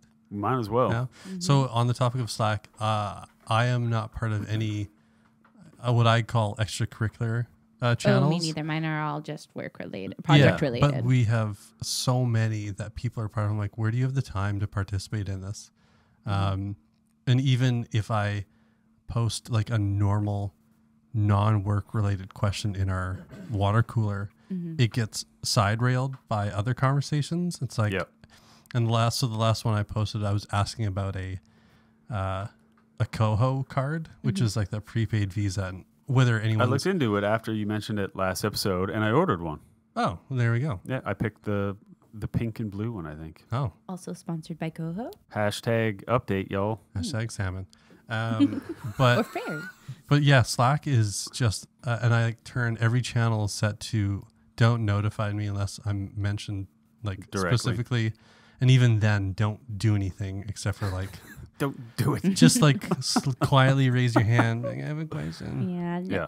People didn't really adopt Slack so much at my work, so we just have project related channels. We don't have any general channels. We don't use the water cooler at all. Right. And then we have direct messages. And I like Slack because, especially when in our project channels when we're talking about stuff, I like the thread aspect where you can go back and have a conversation farther up. But Nobody uses the reply thing in Slack properly. we do. What do you mean? Like when you write a post, you can reply just to that post. Yeah, that's and what I was just talking about. The Yeah, thread the thing. threading of it. Yeah. Yeah, so, but nobody uses it. They just reply. Somebody We tried to come out, I think it was last year, and it was like a Slack alternative where it was just threads. You can't like have a running message. Yeah. It has to be like, this is a new conversation topic. And then that way it's easier, it's more organized, Yep. and people just can't add, nothing into it. I also will shut down email. I'll just turn it off for extended periods of time. Be like, Yeah. no, I'll only open it a couple times to see what's happening. Like if you're designing or developing or doing something where you have to focus, like checking your email like 3 times a day is fine. Like as soon as you get in, before you go for lunch, and then like just like an hour before the end of the day, that's when I typically look at email. It's like, that's enough time to respond. But if anything's on fire, somebody will come and tap me on the shoulder like, hey, someone emailed you and now they didn't hear from you since this morning, and now they've messaged me like 3 times. It's like, okay, well, this seems like a genuine emergency. Like, it'll get to you, but it can't just like fuck your whole day with just like ding, ding, ding. Like, hey, what's up? Hey, at channel. Hey, whatever. Like, who wants to go for beers or whatever afterwards? It's like, just have that in a human talk. Yeah. And Cloud work shit with it. where the spouse works, there's people there who will email you and then walk over here to your desk, be like, did you see the email I sent? It's like, yeah, it's number 50 in the list. I can one up that. When I worked at university as a designer, my boss would send me an email, then would hit print on it, and would go to the printer, walk down to my office, knock on the door because it was always locked from the inside, and just hold it. I'd open the door and he goes, I just sent you this. Did you get it? And I would just look at him for like 5 seconds, and then I would slowly turn to my computer and I'd hit like refresh on email. And I'm like, just arrived. He's like, okay, great. And then he'd be like, do you want to keep this? Handing me the piece of paper. I was like, no, I think I have just the regular email. I think that'll be probably the best way to go, because I don't want to just like write on this as a reply and it goes back and forth. He's like, okay, so do you want me to recycle it? I was like, you can, I don't know, impregnate it. You can shove it in the mouth of a coworker. I don't really give a shit. Just like, you're printing an email to tell me that you sent me an email. I don't think he could impregnate it. Looked virile. He was an idiot, but He was beige. He was like all one color. Yeah, So well, you guys, you two Utes, That's us. us guys. We. supposed to be. you He's go, almost we. you Hoi. go the communal we, you guys go for walks We sure do. daily, like at the lunch hour Oh yeah. time. Yeah. It's very I think personal. that helps. to get out and away. When just- people eat at their desk, my drives God. me nuts. Oh yeah, I try to go far away. Yeah, that's what we do. We Yeah. we get like a snack for a few minutes, and we'll walk for 45 minutes or 50 minutes, Yeah. and then go back to work. Yeah, or I'm hidden away in a corner where I can't see anybody, Yeah. and then just sitting there. Yeah, even in the winter when it was crappy out, we never just stayed in the office at all. No, you have to leave. Like a big thing of burnout for me too is working too much in the same spot. Like when I know that in the morning, like especially working from home, I know I'm getting burnt out if I don't put clothes on. Like just like You just stand there in your hair sweater. just flopping the dingling Are you going to But- put a picture up? of my hair sweater. I feel like there should be a visual at this point in the podcast. Yeah. We're trying to It's an we are exclusively visual we're trying to medium. lose listeners, so I think that's a good idea. Okay. Yeah, we accidentally gained some. Not good. Yeah, we're in it for the money. New Limerick people? You know what, Limerick, if you're listening, you know the email. They've We're let going to us- stop chasing you. They've let us down. This is insane. We're going for Cork now. Yeah, Cork. You fuckers in Cork. That's in Boston, right? No, it's in Ireland. Yeah. And they play a game where they throw a ball on the road and everyone drinks beer and smokes. And it says things like, "How do you like these grapefruits?" These pots of gold. Because Ireland's known for its citrus. Yeah, delicious citrus. So I'll know that I'm starting to get burnt out when I wake up. And it's like, well, I'm not going to shower. I'm just going to like put on like some cutoff shorts and just start working again. Normally, like even if I work from home, I like to like have a shower. You put on regular clothes. You just like feel like, okay, this is this part of the day. But it's kind of like the Patton Oswalt thing where he left the house in like a Sweatpants. but like purple sweatpants and a purple sweatshirt, and he realized he was just all one color. And then he like a parking cop yelled at him and he almost cried. I just got these magazines. I want all the ham. But that kind of thing where it's like you start slipping into like almost like a depression. It's just like, this is life now. Like, Yeah. why even bother changing clothes? And small things like going for a walk or, you know, having a shower or going to like run an errand in the middle of the day, that it's not necessary, but it's like, oh, I desperately need this cable. Like when I'm burnt out, I start making like little projects that are easily winnable. It's like, Yeah. I will reorganize my office if I'm really busy, because it's like before I dig in for the next like 4 days for like 18 hours a day, I need a quick win. So I'll just be like, I changed all the art in the office. That means nothing, but it made me happy, and it was a quick project that was over. And now it's like, I'm never avoiding the work. I'm always just like, You need something different. It's like a palate cleanser or something. but it's like in Train Spotting, the first time he wanted to like go off heroin, and he brought like a bucket and like a bunch of pills and ice cream and stuff, and he like boarded himself in the room. It's like, but first he needed that one more hit, and then it showed all the boards ripped off the door, and he put that thing up his butt and got high. Rearranging or cleaning is like something in my butt before I can get high. Butt high. A butt high. It's Mamma butt mia. high. Where's Leia here again? It's like From Sicily. it's like butt chugging before your desk. Yeah, exactly. No, why is it always butt chugging when I'm here? I guess you have, Hey, you're the one that keeps suggesting it. I guess you have a type. So there's little kind of micro things that you can do to try and fend off that. It is, people have labeled the burnout as having similar signs of depression too. Oh, Yeah. absolutely, yes. And one of them is wanting to drink and eat more, which And eat shit. Oh, I'm is definitely like the urge to be, it's the middle of the day, like I feel like going to have 8 beers and it's 11. It's like, that's a bad sign to be feeling that. Not if you're wearing a Life's a Beach t-shirt. Oh, Then you're like Moondog It's- from, I like to what was wear that them. called? I don't remember. Beach You- Bum. That was you- great. You liked it more than I liked it, for sure. I liked it quite a bit. It was okay. Is that the Matthew new one? McConaughey. All right, all Oh right, my God. all right.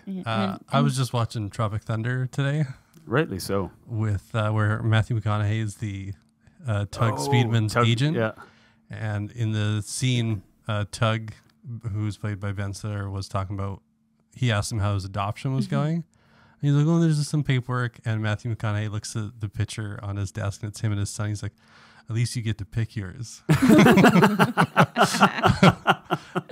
And I forgot how good that movie is. It is, and he's desperate to get him a TiVo in Vietnam, or whatever. So, and he goes there, but yeah. So having those little kind of micro away times or break points is kind of what keeps the everything in check. When you're talking about like habits start to take a dive. Oh yeah, like there were like it's like, well, if I'm working all night, I deserve like a 12-pack of beer because I got to get something out of this, which is just a stupid mindset. Mm-hmm.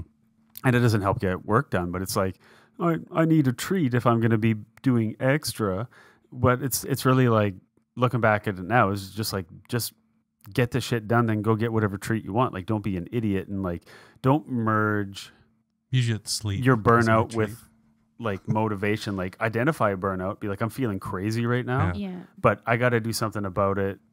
My deadlines aren't changing. A lot of stuff is not changing, but I can't just turn into a piece of shit because I'm feeling sorry for myself about my situation. Mm-hmm. I mean, we've been trying to be a lot healthier over the last few months, and it's been amazing. And I've hit a really good stride this past couple of weeks to avoid burnout. And it's well, not the last few days, but it's going to bed earlier at night. Prayers, vitamins. Well, no, instead of working really hard till 2 a.m. because I have a deadline and I have to get it done, I'm realistic about the quality of the work I'm putting out. Oh, yeah. And so I'll go to bed at 10 and get up at 5. And I find those hours before anybody else gets up, that's my most productive time, and I'm loving it. I've done that where it'll be, late at night. I'm like, I'm so tired.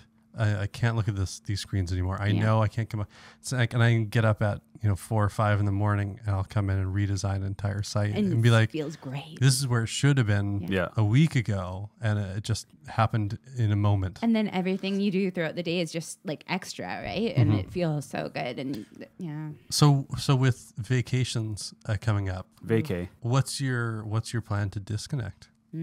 Just not do anything that has anything to do. Like, I'm great when I work for a company. I'm great at vacation because they're like, so if we need to get in touch with you, how will we do that? I was like, I don't know. Do you watch Survivor Man? You don't. Goodbye. You have to send in a chopper. Like, we went camping last year at China Beach, right around Victoria, which is awesome. It's like sandy beaches and big waves. It's like a melted ice cube. It's so goddamn cold. It's crazy. But once you get in, it's like your body goes into shock, and it's that thing where your body turns hot because it's so cold. Are you doing a Stefan bit right now? No, that's a actual. That's hypothermia. No, it's Qi Gong. It's a weird thing. I know some Russians believe it, and also some Japanese as well. It's like where they shower under a waterfall. Oh yeah, like those monks in the Yeah, so when you force your body to be cold and like lower the temperature, then it naturally heats up and fights off colds and viruses naturally. And that's the theory of it, is like making yourself cold on purpose to naturally raise your body temperature in self-defense. Yeah. It's the same kind of deal as acupuncture, right? You're trying to get... I've never had it, so I don't know. Yeah, it's just trying to bring like circulation to let your body self-heal.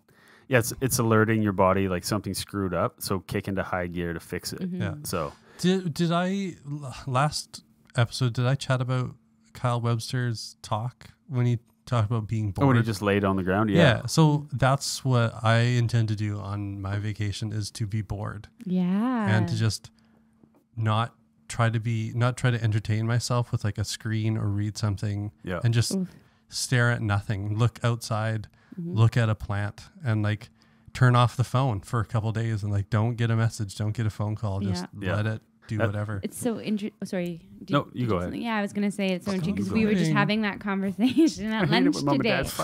We were having that conversation at lunch today about how we're just at the very start of this. It's going to get much worse, but how disheartening it is to look around and see everybody just staring at their phones all the time. Mm-hmm. And so Matt is making the effort, and I also am just not to look at my phone while I'm on the bus at all. Like I make a conscious effort to look out the window instead of just staring down. But don't I mean, I don't know if you ever You probably, no, you might not have, being from Nanaimo. I mean, any place that has a mall. How dare you expose me? But I remember as growing up in areas of Parksville, I was born in Victoria. going to the mall in Nanaimo and just people watching.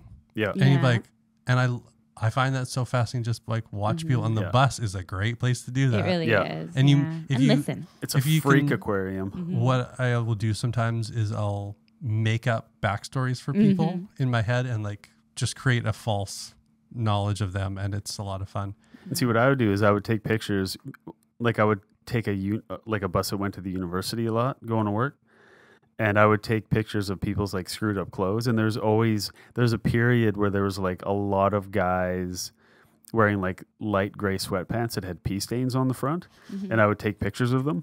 That's true. I have So I had my phone out, but I was more of like a Voyeur? journalist voyeur. or like a wildlife photographer, and being like, and then send him to Ryan like, oh, another guy with pee on his pants. It's fun for me, but and then the phone goes away. I was on mat leave, and that was like my only like contact with the outside world. It was just pee pants. We were So at Ryan a calls when she local, goes to work. I'm going on mat leave. got blow my pee pants. We were at one of the local breweries a number of weeks ago, and we were sitting there This is a very vague statement. having a beer. I don't want to just name names because I'll use my non-regional dialect. A local brewery a number of weeks ago. it was sort of, Don't worry about it. because it doesn't really matter where it was, but there was somebody there who was in short shorts. It was a gentleman, an older gentleman, which I recognize him from somewhere. I think it's just in town. Yeah. And Sir Ian McKellen? no, but the first thing I noticed is those shorts are way too short for your balls to actually pop out. And two, when I looked It's upon too closer short for inspection, yeah, No, they're perfect for that. yeah, they're perfect for that. Sounds ideal. Yes. Totsy, totsy. But once I got past that, I was like, oh, you got a pee stain on the front of your shorts too. It's like, There's and- so little real estate to stain. but he was having a conversation with somebody. He's like, I wouldn't be able to have that situation. I just want to get out of there. Oh my god. So to burnout, I also like to do. I like to occupy my time, like I said, with being bored and not doing anything, but also doing something constructive that has nothing to do with the day job and nothing to do with an electronic or, well, that's not always true because sometimes it has tools involved, but like working out in the yard or like digging a hole for 6 hours. It not only it builds character. Like Joey from Friends loved it. Yeah. Digging a hole. Calvin's dad, he used to say it builds character. Yep. But doing something that's just totally unrelated as part of your time off is just not thinking about anything you do related day to day. It's just wonderful. Trying to like reset your brain. Yeah. I don't know. I mean, we've got kids. It's hard to do that with kids because like Well, the second you're like, I want to do something just for me, they're like, can I help? You're like, no. yes. Cooking, I guess, for me. And running, I guess. Mm-hmm. That's about all I have time for. I squeeze those Yeah. in every once in a while. One of them's a necessity. Yeah. Running. Yay. sometimes eating while running. Yeah. All has Just to be big bowl of soup. Yeah, exactly. all has to be tube based. So burritos, enchiladas, chimichangas. Got my running chopsticks. Yeah. Oh, that's just dangerous, It is. especially if they're the metal ones. My nana would hate hearing that. I have an issue when you go to a sushi place and they give you plastic chopsticks. Okay. They don't help pick up things. The wooden ones actually have More friction. grip. Yeah. I can see that. Yep. I don't like the feel of like the wooden ones, so I don't like getting a sliver in my tongue. Well, do you bring your own? Yeah. Do you? No, she has them in like a little You pool should. cue case Yeah. where she takes them out and then screws them together, lines them up like, Rolls them on the table. Ooh, Yeah. level. So, talking about that, like doing stuff at home. Talking about vague. yeah. Yeah, talking about stuffing guys. We're talking about doing stuff at home that has like nothing to do with anything that you do during the day. That's where kids are great, even though you don't always get to do what you want to do. It's different than work. It's like you get home and they're just like, hey, like they're happy that you're there just because you're there. They don't want. because you're the provider too. Well, yeah. If you ask any of I can't work the microwave. if you ask any of our kids make what our does kids food sound buy, like they dummies. all say loyalty. So they're just happy you're there. They don't want anything from you other than you just to exist. And it's like refreshing to delight somebody that you don't really have to like, okay, so I have to like make you laugh by this deadline tonight and all this. Like it's very loose. So yeah, that's a good part of. They're good clients. They are good clients. I'm of a different mind. Like I took the liberty of taking some time for myself today, and I left work at 10 to 6, and I walked home and then bussed back here for this podcast. So I was really relishing that walk home because that was my only time by myself today. But I wasn't really relishing. That was I knew I was lying as I just said that. I felt guilty because I felt like I wasn't home for Ashton, our oldest son. Yeah. And I felt bad that the kids were out of town, and I felt bad that I didn't wrap up everything on all of my projects today. And I feel bad that we're at some point going on vacation and at some point in the future, so it's really, unless you have, like you said, like unless you're digging a hole or the kid is talking to you, it's really hard for me to turn off and just enjoy that time. Like I don't think that being bored is something that I could do as a relief from burnout. And so what Ryan and I both get is if we're not with the kids, if we're not with each other, and if we're not working, we feel guilt. Like it's hard to take time for yourself because we don't have family in town. We don't have any help with the kids. So it's just been like the five of us. It's like this like Borg formed together forever. And then it's like one thing I have written down here about burnout is like losing friends, forgetting hobbies, your health goes to shit, all that kind of stuff. Because it's like, especially like in Victoria, it gets cold and stuff. So it's like, okay, kids, let's go for a walk. It's like it's -3. It's like it's not fun outside, so you end up watching a movie. Then it's like let's have some snacks and whatever, and then you just like you also lose the motivation to do stuff. Absolutely. So like, I'll clean that tomorrow, and then tomorrow turns into a month later. Yeah, it just becomes part of the landscape, and you're like, fuck, everything's like. Work isn't at 100%, family's not 100%. And it would take... You're not doing anything. It would take mere minutes, but even just doing it is like, I'm not going to do that right now. Yeah, it's just one more thing that needs me right now. And that's... The burnout thing for me is... Like when you're saying just digging a hole, like... Like in the midst of a burnout, I just want to be left alone. I don't want to not work. I just want to be left alone. Like if you could snap your fingers and just cease to exist, but you're in like a black hole and you with your computer and like your sketchbook, you could just get your work done and then come back. That would be great, but it doesn't work like that. Definitely. I think I didn't know if I was going to talk about it or not, but I actually experienced an absolute burnout where I just shut down and that was it. And that was in a job that I had, and things got so bad and so bad. Everything that you guys were saying, describing when projects drag on, and a client's doing this, and then another person on the project isn't carrying their weight, and it all gets down on you. Yep. And I was getting to the point like what Matt was just talking about, like, oh, I just wish I could like disappear into a black hole and just like press reset on everything. And I got to a point one day where the client was yelling at me and then the owner was yelling at me, and I was like, you know what? Fuck it. I can. Like, this is my life. I only have X many minutes in my life, so I am going to evaporate into a black hole right now. And I just left. I went on a mental health leave. And I guess that right there was the very definition of burnout. I got pushed too far and I just shut down completely. And would you consider that a stress leave? I did consider it a stress leave. Right. I did plan on coming back. And then it just, I was like paralyzed. I was so paralyzed that I went out and I took on freelance jobs because I didn't know how I was going to go back. Like, I was so frantic and so burnt out that I was like, I would rather fucking work at Staples than go back to any position in this industry ever again. And then it made me so upset that I was overqualified for Staples. So maybe they would hire me if I didn't put my actual work experience down on my resume. But even if they did, that wouldn't be enough money to sustain my family to the level that my career has been able to do to that point. So I was fucked. At that point, I was like, the only thing I'm qualified to do is the thing that's going to kill me. And then that was a scary point for me, and it took me a month. I had to go for a month, and I let clients down. I didn't finish my freelance projects, and I let my previous employer down in a lot of ways, and I have a lot of guilt about that. But I was burnt out. I couldn't have done my job at that point anymore. Yeah, it was gnarly. It was gnarly. Stress leave though too is not always the same as a burnout.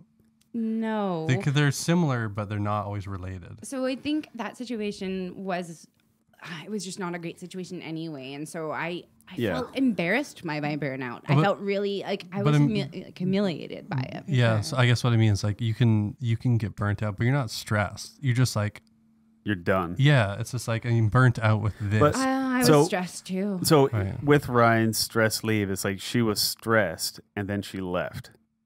Yeah. And then it was like midday, and it was right before we were supposed to go on a vacation. Yeah. And midday, I called Matt, and I was just, I'm done. I guess I'm done. Yeah, and then she went for the week, and it was supposed to be the rest of that week, and then we had 2 weeks vacation or whatever it was. Yeah, and I was going to go back 10 after days that. vacation, Yeah. And then they were like, I don't really want to go into much detail about that. Yeah. But having said that, like even if that hadn't happened, something kind of anomalous happened during that, and I did.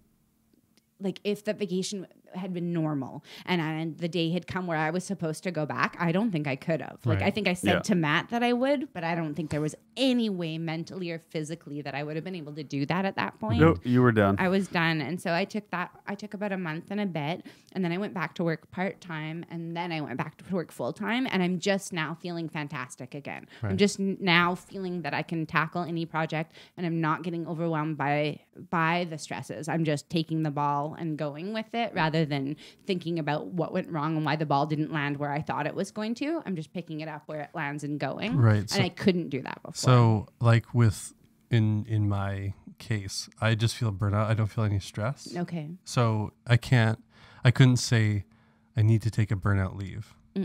Because I don't think it would have the same effect. So I'd have to call it, I have to take a stress leave. Or a mental health day. Yeah. So I'm just, that's what I mean by it's part of it, but it's not like always the full scope and not always the same thing. Yeah. Being like just over it in that moment or for a period of time, like when I'm stressed out and Ryan will ask like, is everything okay? And I'll typically say like, my brain is melted right now. Like I can still work. I can still think of new ideas, all that, but it's just like, it just feels like a puddle of goo that needs to like just reform with nothing like poking it. Yeah. Like I could work for it. Like I got good at working through like insanely stressful situations. Like when Ryan was home when the kids were little, and then I had, 2 full-time jobs designing, and it's just like, it never ends. And then, when I was 27, I had stage 3 hypertension. The doctor said, right now, and it's going to get worse, when in your current state, you've already shaved a decade off your lifespan. And I was 27. And it was just working 20 hours a day. Right. And it was just like eating like shit, not exercising, not taking care of life, just like trying to swat every fly that comes near you. And then they're like, here's all these pills. And I said, what can I do outside of pills? Because I don't, like my dad's on blood, well, I don't know if he still is anyway.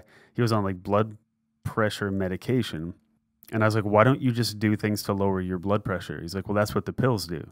I was like, no, that's a blood pressure Band-Aid. You're not fixing anything. You're just masking it with a drug. He's like, well, it works.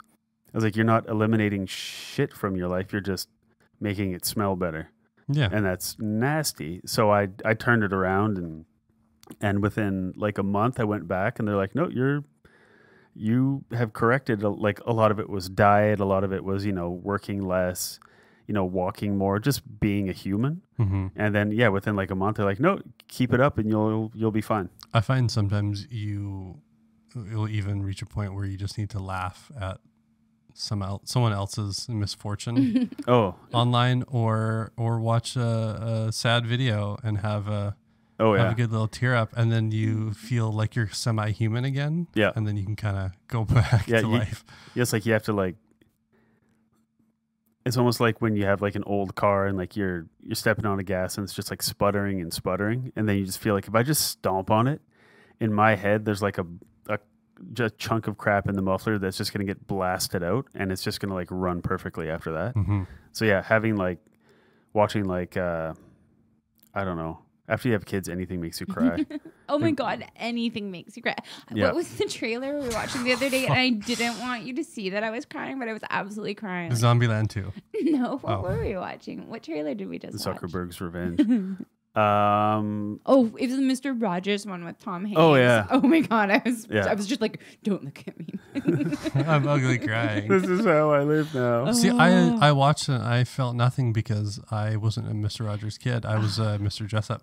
I watched Yeah, Mr. Dress. we were both. I was an only child, so I was raised by TV, and so I was Mr. Rogers, Mr. Dress Up, Sesame Street, just that all of that. Were you stuff. on board with the Friendly Giant? Yeah, I Oh, was. Oh, that yeah. one was a Big time. weird one. No, The worst one was Captain Kangaroo. Oh yeah, with that the was ping American. pong balls. I don't think I ever saw that. But they came back in like the 80s, like when he was like 70, but he still had this like the weird, like fucked up, like Amish serial killer wig. And it's like, I'm talking to a can of marmalade. It's like, why is it in a can? It's like, oh, I'm Captain Kangaroo. It's like, this is insane. And there was like the polka dot door and other things. The Pokeroo. I'm waiting Yeah. for those movies to come out. Today's special. Did you guys watch today's special? No, because Oh, I, yeah. With the little mannequin. I Mannequin did, guy. Yeah, I did that was not- weird. I did not like the concept of it as a child, and I didn't get it. Why a mannequin came to life, yet there was a puppet security guard. Why was there an influx of mannequin related media during that time period? 'Cause that's like where the movie Mannequin came out Yeah. too, probably. Yeah. Oh my god. It was just like It's a just trope. all a then. precursor to real dolls and ripple Just sensation easing jerk off us in. suits. Yeah, it's coming. We're Which becoming symbiotic. are going to be recommended for burnout. They're going to have your. Oh, your I wonder if that. they're going to have ripple rooms. Ugh. But that could work if you're just like, I'm so stressed out. I don't even want to like I don't want to inflict me on you. I just want this flesh colored. Only till after I'm done, then I'm Yeah. inflicting me on you, I just want this and you're going to be infected by me. electronic flesh covered balloon jerk off suit to like melt my tensions away. All right, we're ordering one. Actually, we do need a sponsor now because we I guess we have to order two because we're not going to share. But I would like the backs to be attached with Velcro. Get two people in at the same time. Loads of plenty. So I think with this, it's a real thing, and I think people should be more aware of it. Like myself, wasn't aware of the actual signs of it, and we're just thinking it was an off day. And I think it's a real serious thing, and it always leads into mental issues as well. I think so. That One thing I saw preparing for the show, and if anybody doesn't use Headspace, give it a shot. It's awesome. It's a meditation app. I myself haven't used it in like a year. I should definitely start using it again just because it's good to maintain just like shutting up and doing nothing for like 10 minutes. And they walk you through it. And the guy has a very British voice, which is very relaxing. It's very British. So anyway, I found this animation they put up on YouTube Just throw an today. extra very British. it's just 20 minutes of somebody saying aluminium Pudding. So lift. if you don't know Headspace, they do all these like well done little animations, and they kind of explain the concepts, usually with like animals and little creatures and stuff. But this one, I really, really, really liked, and It might sound strange, but a really useful analogy for meditation practice is an elephant. Often in life, we want to get everything done as quickly as possible. But when it comes to learning, that's maybe not the most skillful approach. But if you think about an elephant and the way that it moves, there's something really majestic about it. It's steady, it's slow, but it keeps moving forward. And with meditation, it's about regular, consistent practice, just showing up time and time again. Just like our elephant, it might be walking along a very flat surface, might be walking up a hill or down a hill. It might be passing through a clear open space or a dense sticky jungle. ooh, that's sticky. The elephant doesn't really mind. It just focuses on one step and then the next and then the next. If we can bring this quality to our meditation practice, then we don't have to worry about progress or be in a hurry to get anywhere. And we don't have to stop because we've overexerted ourselves. We just keep going with that gentle, steady, consistent effort. So I like that quite a bit because of It was delightful. Yeah, I wasn't bored by it. No, it's great. What I really liked is when I got a studio job last year, because I like I said earlier, I can obsess about projects and get tons of research and get way too into them. What I feel is an appropriate level of like obsession and enthusiasm. But other people say, "Oh, you're intense and you're an asshole." I'm like, "Ah, you're right." But last year when I got a studio job, I said it'll be so easy for me to work all the time for these people, like I work for our company. But this isn't my company, and I have to draw lines from day one about when I will and when I will not work. Mm-hmm. So I would get there every day at like 8:30. I would leave at 4:30. I didn't check email or Slack or anything at home, evenings or weekends. Mm-hmm. And then after a while, they're like, "Yeah, so you have a couple pretty crazy deadlines coming up." I was like, "Yep, I'm not worried about it. I'll get it done. It's fine." And they're like, "Okay, well, they actually need it like 3 days sooner now or whatever it was." And I'm like, they need it for a reason that they didn't tell us about from the onset. You didn't, as a project manager, didn't interview them adequately enough to get all this information out. So while there's 3 fewer days to get it done, it's not because of my fuck up. So tell them no, and they'll have it in 3 days. Yeah. And that's what it was. So like in the Headspace video with the elephant analogy, it's like, just keep moving and go uphill and downhill and all that. But just, it's like if you start trying to sprint uphill, you're going to get gassed out. If you sprint downhill, you're going to, you could trip and just fall down the whole goddamn thing. A similar analogy could be made about fuel efficiency of gas-powered vehicles. Mm-hmm. You want to keep cars, automobiles. You want to keep a steady dirigibles, a steady speed, and that's your best efficiency for gas. If you floor it and then drop back and floor it, then you're reducing your efficiency. But if you just go at a steady pace, you know when you're going to get there without all these like bumps and jumps. And that's kind of funny, actually, because in running to burn the most calories, you're supposed to do sprints and then slow down and then sprint and then slow down. So that makes sense. That's that it would be to burn out. Yeah, exactly. Yeah, so that's the methodology of the, is it HIT or height? HIT training? High intensity interval intramural intervals. Intramural round robin training. Interspecies relations. Intervals. Yeah. Yes. And it is to like expel the maximum amount of, but it's like, I don't want to do that for a job. For work. Yeah. No, you don't want to burn out. I'm also not a paid athlete to do that. Yeah. Like at my work, I just had the client tease that like, "Hey, can we have that 2 weeks sooner?" And my coworkers are like, "Well, what do you think?" I was like, "Nope." Yeah. They're like, "Are you, well, if they need it, like, can you do it?" I was like, "No, it cannot be done properly in that time." Yeah. So nope. And then they came back and they're like, "Well, I talked to the client and we said no." And they said, "Yeah, no problem." It's funny because over the last 5 years or so, the agile methodology has really become a big thing. And so project sprints are regular, and all project managers try to make it seem like it's a really fun thing to, let's just get into the sprint together. But really it's doing exactly what we just talked about, is like, all right, hurry up. But the other part for those agile sprints that nobody ever seems to remember is that if something doesn't get done, it just gets moved to the next one. And it's like, we tried, but it took a little longer than we anticipated, and it's now in the next release. It's like, nobody should be. And it works great for product-based companies, where it's just like 5 groups go off and come up with ideas, and then just rudimentarily like build it out, and then just we'll see what works, and then like it's great for idea generation if you have people and money and no real finish line other than a quality item at the end of the exercise. But the exercise can take longer than you'd hope. Do either of you have, after this discussion, anything you would change when you go back to work on the next day? My underwear. Well, for me. No, hold on. Okay. There it is.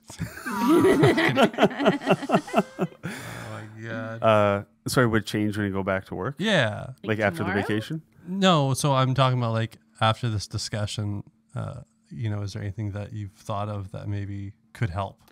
I think after I had my kind of like epiphany breakdown apocalypse last year, and then just coming back to work. I think over the last few months, I'm hitting my stride. So I don't think anything was groundbreaking for me, perhaps in this discussion, but I definitely think I've been able to put some perspective and thought into what causes me to burn out, and I'm able to mitigate that better than I could before. So I'm just going to keep on doing kind of the elephant thing. That was a great analogy for how I've been switching things up. Headspace is great. Yeah. I think I'd like to Very try British. scheduling my day from start to finish. That's tough.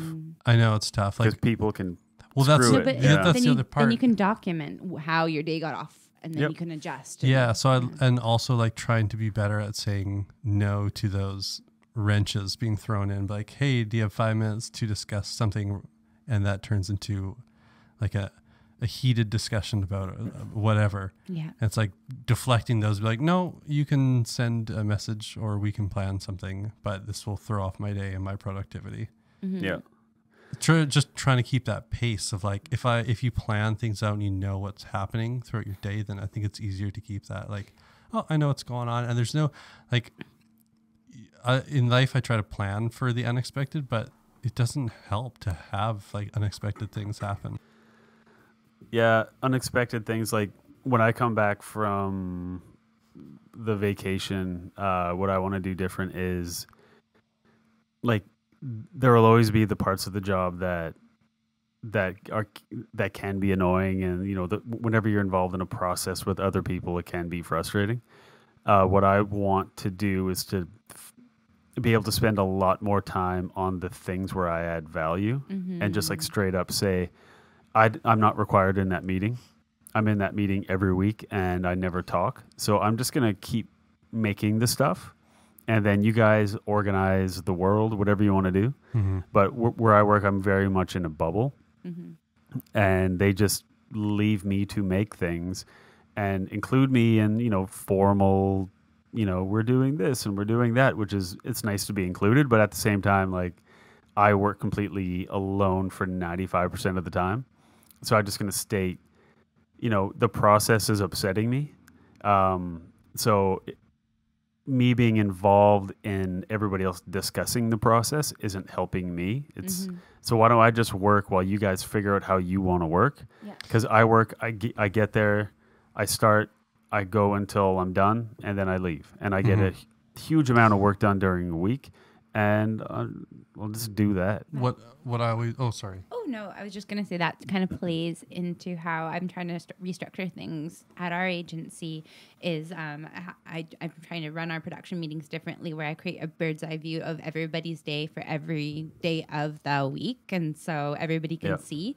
And then I've been categorizing tasks as red or yellow and green ones can kind of move throughout the week, but red ones are immovable. And that's the work that you can't be interrupted for a meeting that you don't necessarily need to be in. And I think it's been really helpful for other people in our office to see how tight everyone's days are, because I don't think anyone realizes that. So when you were talking about that, Marcus, about how you'd like to schedule every part of your day, I think it's really important that you make that somewhere where your coworkers can see, so they can see what your day is actually made up of. Yeah, I mean, at least with like Google Calendars, for if you have it set up for work, they can see it anytime. I mean, they won't see it on theirs, but they have to look at it. But at least like, banking that time and letting people know, like, I'm not attending this meeting. I have to have a working session where I'm heads down, uninterrupted. Yep. I get made fun of at my work because as the project manager, I have everybody's Google Calendar on my calendar. So when you open it up, it looks ridiculous, but it's so valuable when I'm scheduling meetings, because I won't schedule a designer for a meeting on a day when he could possibly be on a project all day without being interrupted. Like I try to do all my meetings on a day so it's a meetings day, because let's face it, it's really hard to get back into like deep work once you've been called out to do client facing stuff. I think maybe where that idea is coming from is that if somebody sees an opening in your calendar and they're like, oh, they're available, I'll book them for a meeting, even though you might be in the middle of something, but you haven't scheduled it yourself. One valuable thing that I got from that 4-Hour Workweek book, like I read it like 6 years ago or something like that, was every day, just in your schedule, like in your public calendar, you put like from 2 o'clock until 4 o'clock or whatever, and just have it labeled as like Matt's uninterrupted working time. Mm-hmm. And then, so I implemented it at a place I was working with at the time. And then people were like, oh, so can I not bother you during this time? I'm like, no, you may not. Mm-hmm. And they're like, why? I'm like, because I'm working. And they're like, what if I have a question? I was like, email it. Mm-hmm. And then when I am out of that window, then I will read my emails. And then there's a few people that were a little pissy about it. But after like a couple of weeks, everyone was just like, no, we just don't bother them during that time. And what I found, and the book predicted this as well, was if the person's not there to, like, if you're not the first line of defense against something that really has nothing to do with you, but you can answer it because you're not an idiot, these people are figuring out their own problems. It's also a time respectfulness, because if they don't respect your time that you are trying to put forward that's working, then they just don't respect people's time in general and the value of it. I also think like a lot of meetings could be a Slack thread or an email. Yeah. So years ago when I worked at Thrifty Foods, Smiles in the Aisles for you. You beat me to it. I was just going to do that. We had like our department communication booklet, and anytime that there was a new thing that would go in it, every day when you started, you had to read whatever was new in there, and then you had to sign it saying that you read it. Yeah. And I don't think there's anything out there that allows you to do that, because there's stuff that's like says you've seen it, but is there anything out there that says that you've acknowledged it? Because I'm just thinking like, if there's a note that's important that people to read, you wouldn't just want to send an email. Hopefully they read it, but like sending it to your department, and then they have to like check off like, I read this and I understand this and I acknowledge this in their time that they decide to read it, and not like, okay, we got to have a meeting about this. Yeah, I think that, I mean, you're also hoping for the best of people. I sure am. If they reply to your message, you're like, looks great, thanks a lot. Doesn't mean they read it, but but there's that paper trail of, I sent it to you, you said looks great, thanks, and then 2 weeks later, if they're like, well, I didn't actually read it, I'm like, well, you shouldn't have actually fucking lied then. Like, I've like been now, to a point. now we're in a position where you need changes, but guess what? You already approved this. We've already billed for it, and we can talk about extra fees and extra time later on. But I've also had high expectations of people at every job I've had, and the kitchen is the sign that lets me down. Yeah. That every job I've ever had, there's somebody who's just like, there's the dishwasher. I mean, granted, I do this at home sometimes, but that's my goddamn house. Yeah. There's the dishwasher. There's the sink. The dishwasher's empty. Like, I'll just put it on the counter. Yeah. And walk away. You know, like, or there's food in the communal like counter, and you're like, anyways. So all this stuff, calendars and dirty kitchens and all that, if you're experiencing burnout, it can be the end of the world. And it just means that you need to just walk like an elephant and just fucking make sure next time you're in the shower, you give yourself a little self-evaluation to see if you got burnout. Is that a finger in the bum or do you need to have I have so many questions. Is it crying? Actually. Is it masturbating? It's just a little bit all of, three? Oh yeah, it's all of it. I guess you don't need your hands to cry. Put on your ripple suit and in the shower? Find out if you got a lump or two. All right, well, I'll get a lump or two. So yeah, if you're burnt out, if that didn't help you, then try another podcast, or I don't know. recommend taking a month off. Or like my favorite line in the movie Signs with Sir Mel Gibson, when his kids were all wearing foil helmets and were freaking out about the aliens, and they're reading the book, and he just said, everybody just needs to calm down and eat some fruit or something. So that's our recommendation. And when we come back, we're going to be taking a quiz to see if we're burnt out. So why don't you take a pee or something? Shut your mouth.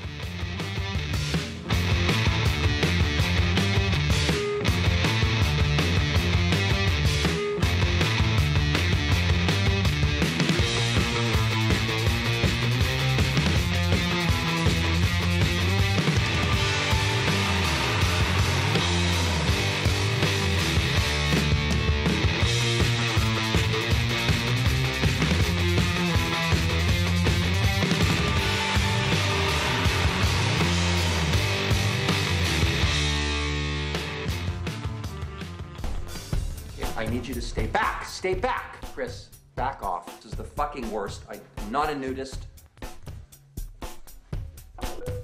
No. It'll fall right off. It'll fall.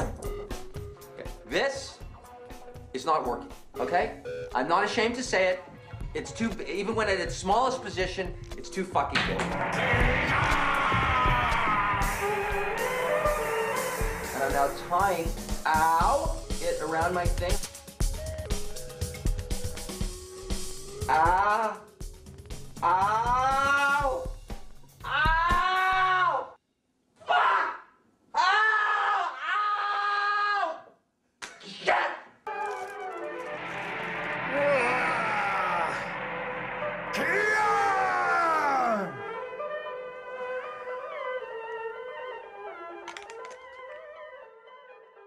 And I'm getting fingered again. Because now you can start recording. Yes. The rule is we don't talk until Marcus gets fingered. And Daddy, then it's would you just like a series some of sausage? yells. Oh, now I'm picturing the meat. I don't work at a cheese factory. I work at a cheese sandwich factory. That's a good line. Freddie got fingered, y'all. Stay in school, or that could happen to you. Or don't. So we're going to take a burnout self-test. Subtitle, Checking Yourself for Burnout. I think that was pretty much covered by the first heading. Not wrecking yourself. Yeah, so it says burnout occurs when passionate, committed people shut up, become deeply disillusioned with a job or career from which they had previously derived much of their identity and meaning. It comes as the things that inspire. Anyway. No, wait. This is interesting, though, because this is something that I was going to bring up before, but we didn't have the chance. But there's a lot of stuff on social media right now from people our age. Tons of stuff. From people our age that were considered gifted as children and Yeah. were always really praised for being smart and intellectual and just haven't found fulfillment in a career early on, and it's just kind of fizzled out, and that's why there's such a high prevalence of depression in people our age right now. So that's kind of the same thing. Yeah. Oh. But that's also like was it the snowflake syndrome? Yes, I know exactly what you're saying. So like yeah, We talking cucks?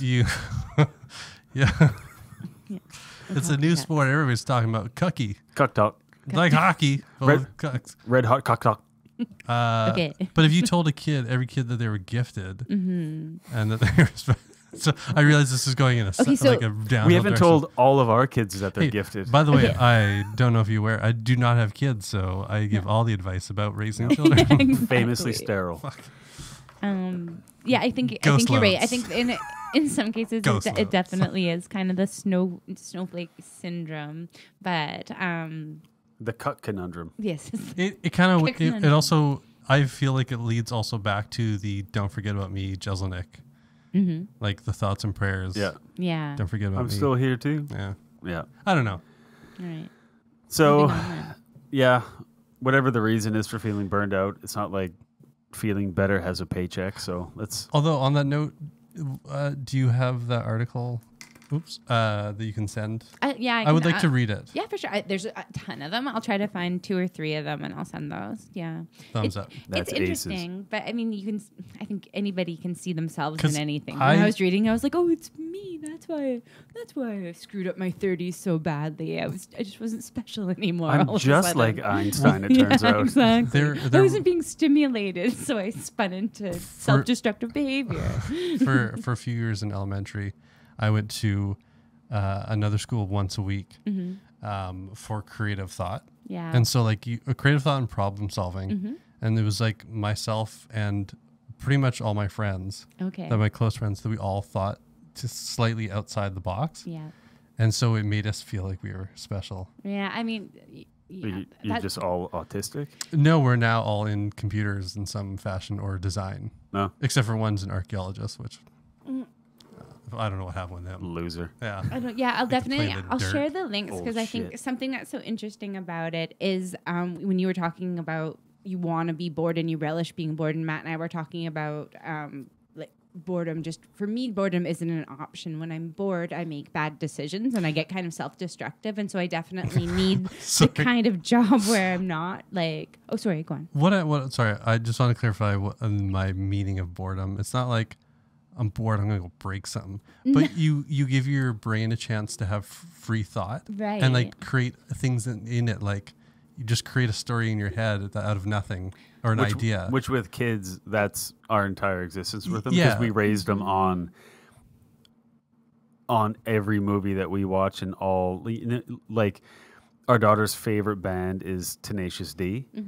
She only has the clean songs, but it's her favorite band. Like, it's like we have made little like mirrored version monsters of ourselves that we can talk to, and it's just like have the ridiculous release, which is important. So when you're constantly feeding screens input, like your phone or your laptop or whatever, that's taking away your brain from having its own thoughts. I think you're absolutely right. But I think for myself and probably a lot of people around our age, computers and screens and stuff have been so ingrained into our very existence for so long now that it's almost...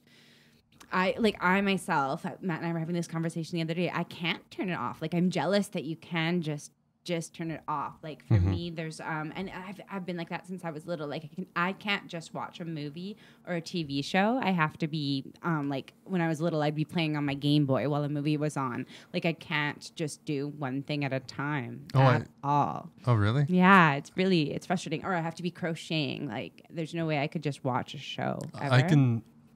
I guess that's, I don't know if that's a personality thing or what, because I can just sit there and do nothing and be content with that. Or I can just watch one thing and remain perfectly still and not move. So for me, when I can do that, that's a red flag that I'm like going into like a depression for real. Maybe I'm just constantly depressed. No, you're not though. I think it's really good because you're using it for, you just said it's one of your not coping mechanisms, but it's like one of the ways that you relieve your burnout is by doing that. And I think that's amazing. That's the whole point of meditation, right? Sorry, that's how Marcus relieves himself. Yeah. With the power of thought. So our burnout self-test, I assume, because it gives you a score at the end, I assume these are 1 to 5. Yeah. So I would say for each one, everybody here has a pen and piece of paper. Just write down. How many questions? I think there's 10. Okay.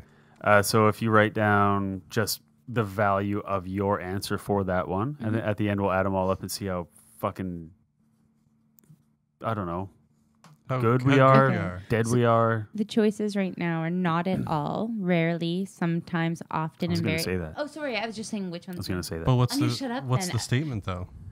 No, I think I was just wondering what's 1 and what's 5 in this scenario. 1 is the lower one.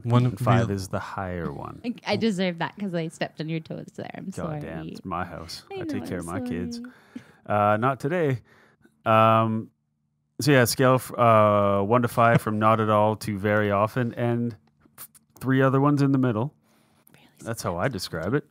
So yeah, let's get it started. First one is, I feel run down and drained of physical or emotional energy. Also, feel free to do this while you're listening. Why not? Yeah, live it up. Here. Now it feels like you're in the room with us. Marcus will sing a song while you get a pen. Go get a pen from your desk or your neighbor's desk, or steal it. Are they at work right now in your song? Or they go to the neighbor's house. Yeah. They're at work. Especially if they're driving or on the bus. All right. If you didn't have enough time to get a pen, then you just didn't even want to do this quiz. And you won't know if this website thinks you're burnt out or not. So I feel run down and drained of physical or emotional energy. Not at all to very often. But you can be like ramped up of emotional energy, but drained of like positive energy. Oh yeah, it's an internet quiz. Oh man, these are gonna throw me off. Yeah, this is like the last one where you took Crystal's design quiz and ranging all the way from Joey Tribbiani to SpongeBob for the answers. Oh boy! And yeah, he did. I awesome. passed. I qualify for a graphic designer. Yeah. So feel run down, drained. Yeah. All right. Next one. I have negative thoughts about my job. What is higher than 5? 6. JK, y'all. JK Rowling. It's a fine job. All right.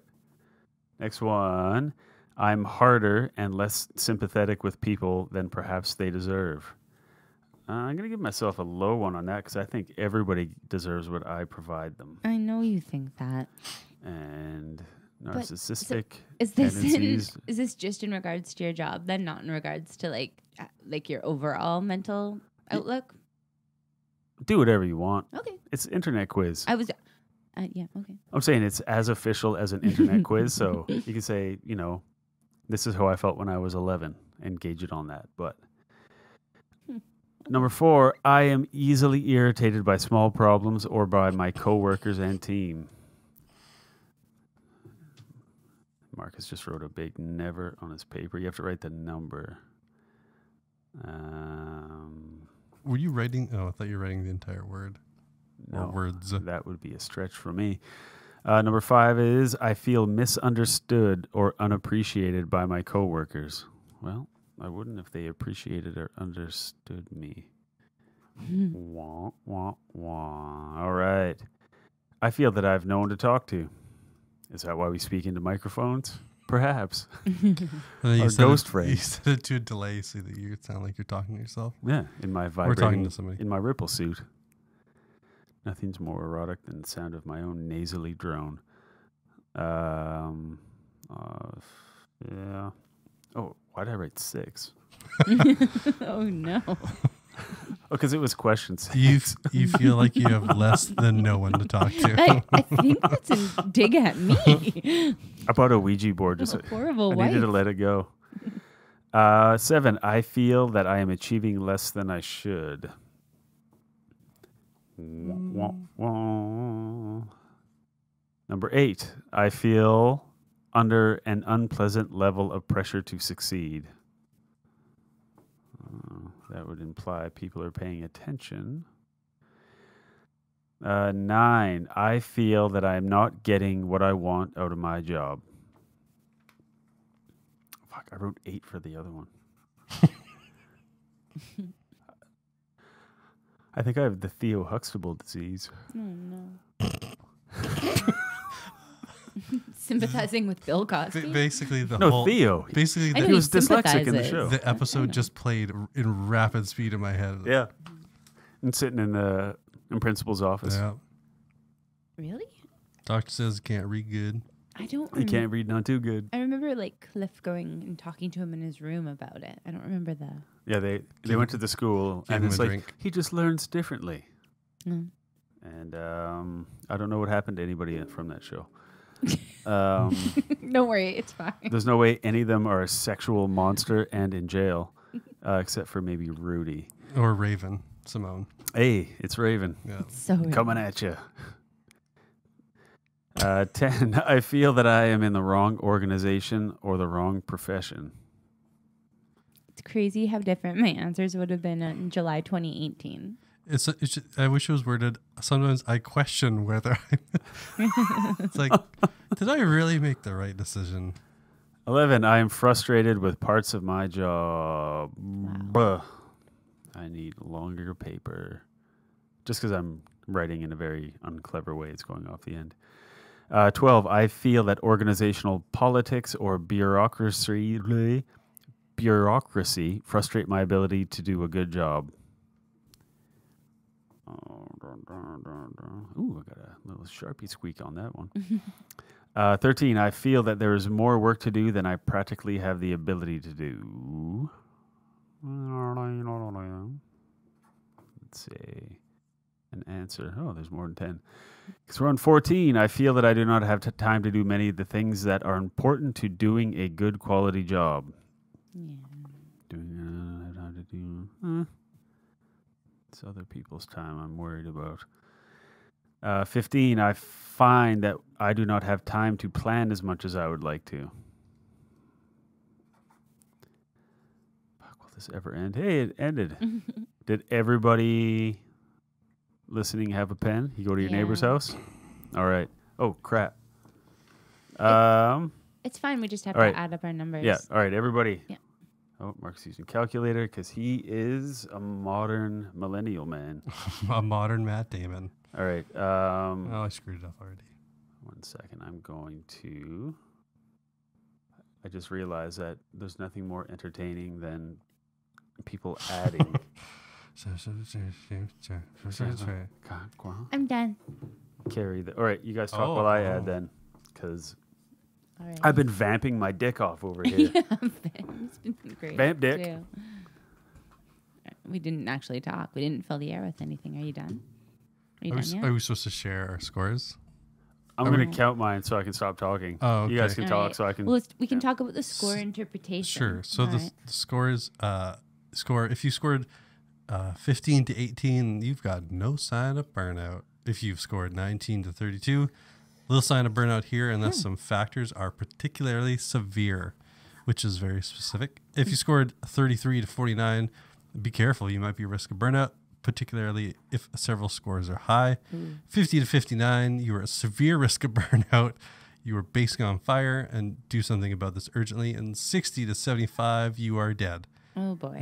You are a severe risk of burnout. Do something about this urgently, or you will fall over and die. I have to say, I'm surprised. I didn't think I was going to land where I landed on that scale at all. All right, But I would have been off the charts. Let's go around the horn. All right. Ryan, what did you get for a score? I scored a 38. Ah. It was higher than I thought it was going to be, but I didn't know it was going to put me in the be careful segment of things. So You may be at risk of burnout, particularly if several scores are high. And I found that my scores, though, were things that were out of my control. I'm pretty pleased with our processes, and I have a lot of freedom to make things better, but it's the things that are out of my control that are putting me at risk to burnout, apparently. Yeah.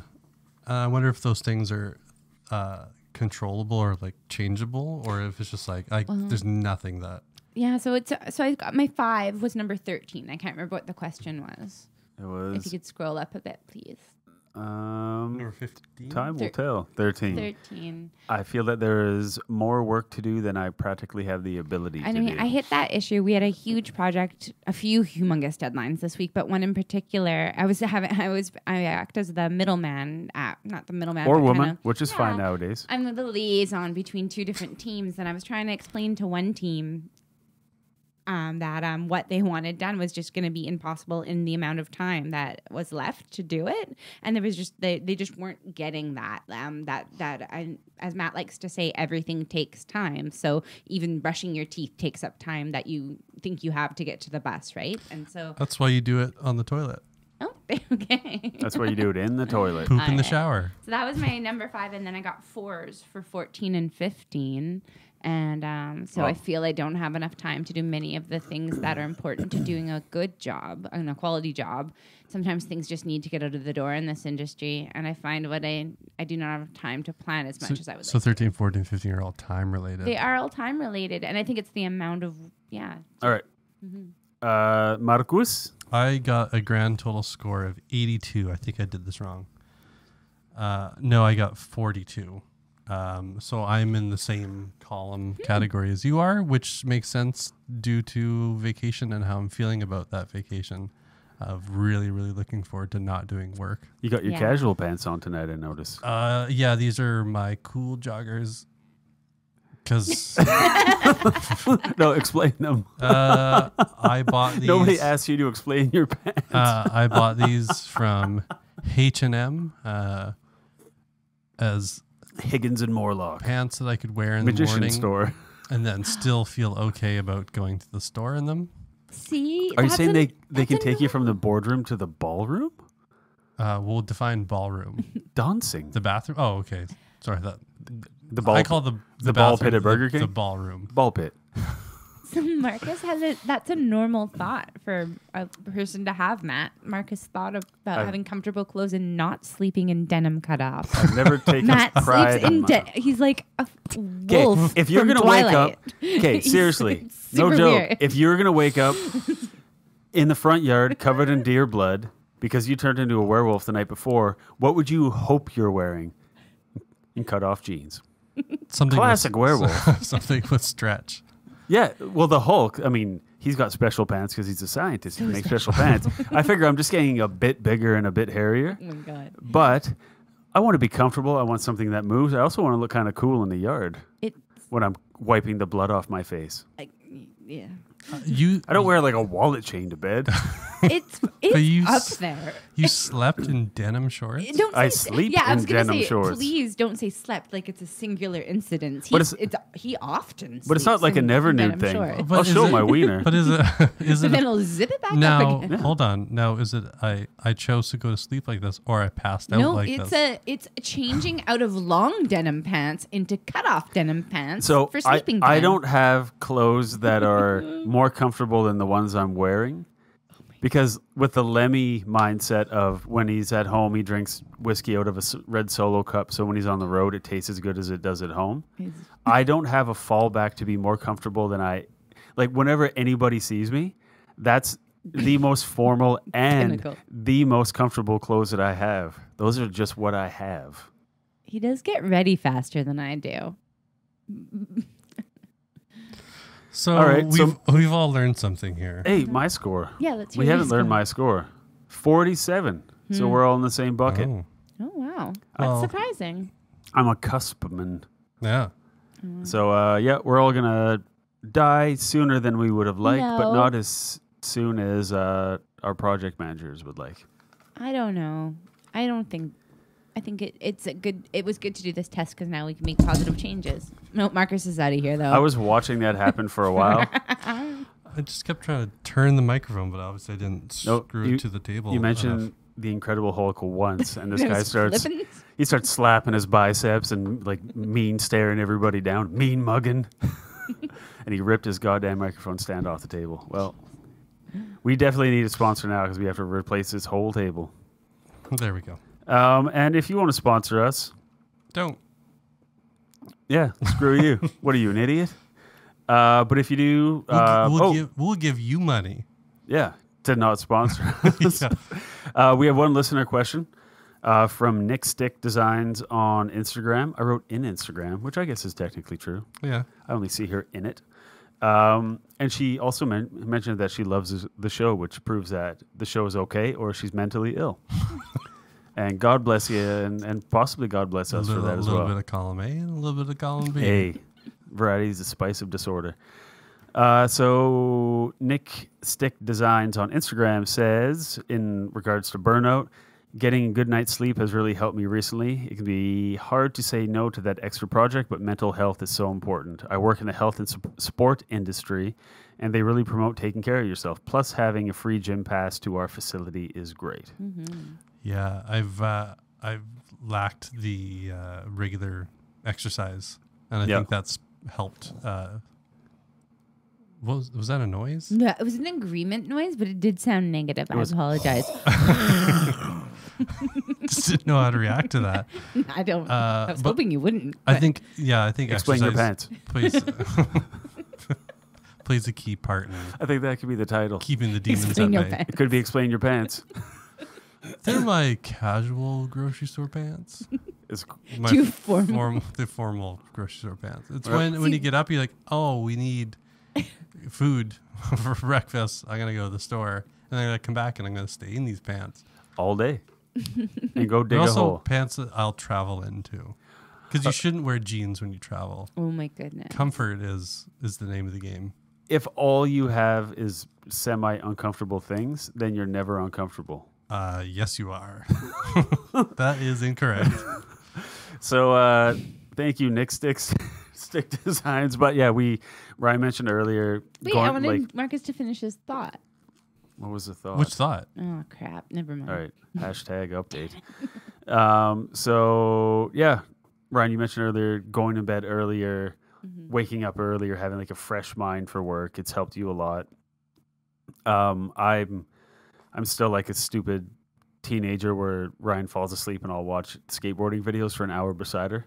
But then I do fall asleep probably close to like midnight or something like that, which is fine for me. And then, yeah, so, but I have super noticed at not working until 2 a.m. most nights. And then, like you said, like waking up tired and just like always feeling like shit. Yeah. It like helps you relish the moments where you feel good and like chase that feeling more and be like, oh, I'll just go to bed at 11 because if I stay up, I'm just going to watch old Tom Waits videos by myself. I might as well just like not feel like crap tomorrow. It's also not having guilt by going to bed at 8:30. Mm-hmm. and the sun's still out.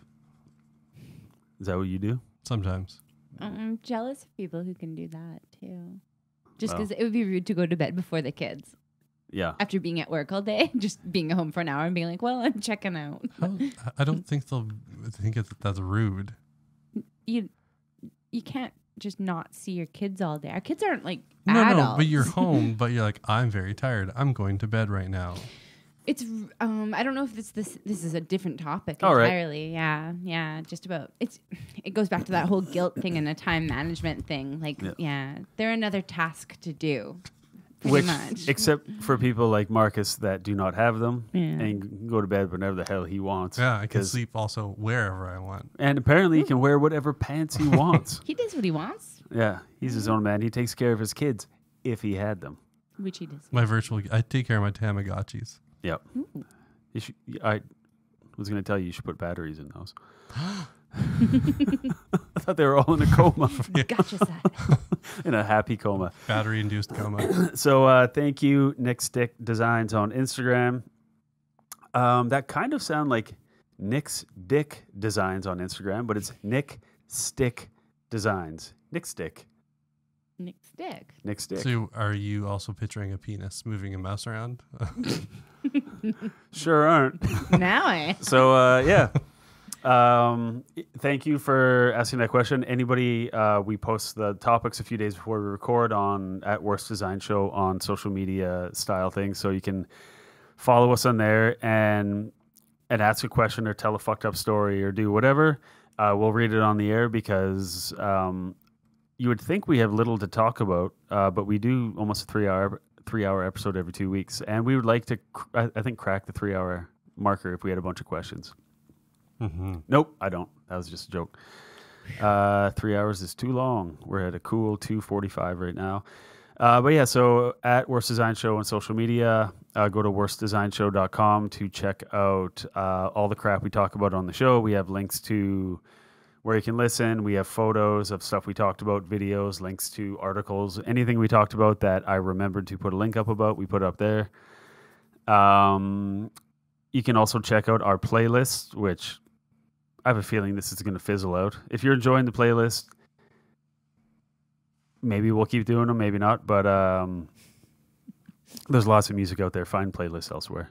This is really just a scheme for me to learn about new music from Marcus. And when I saw Girl from Ipanema, I was like, hey, I know that one. And it made me feel...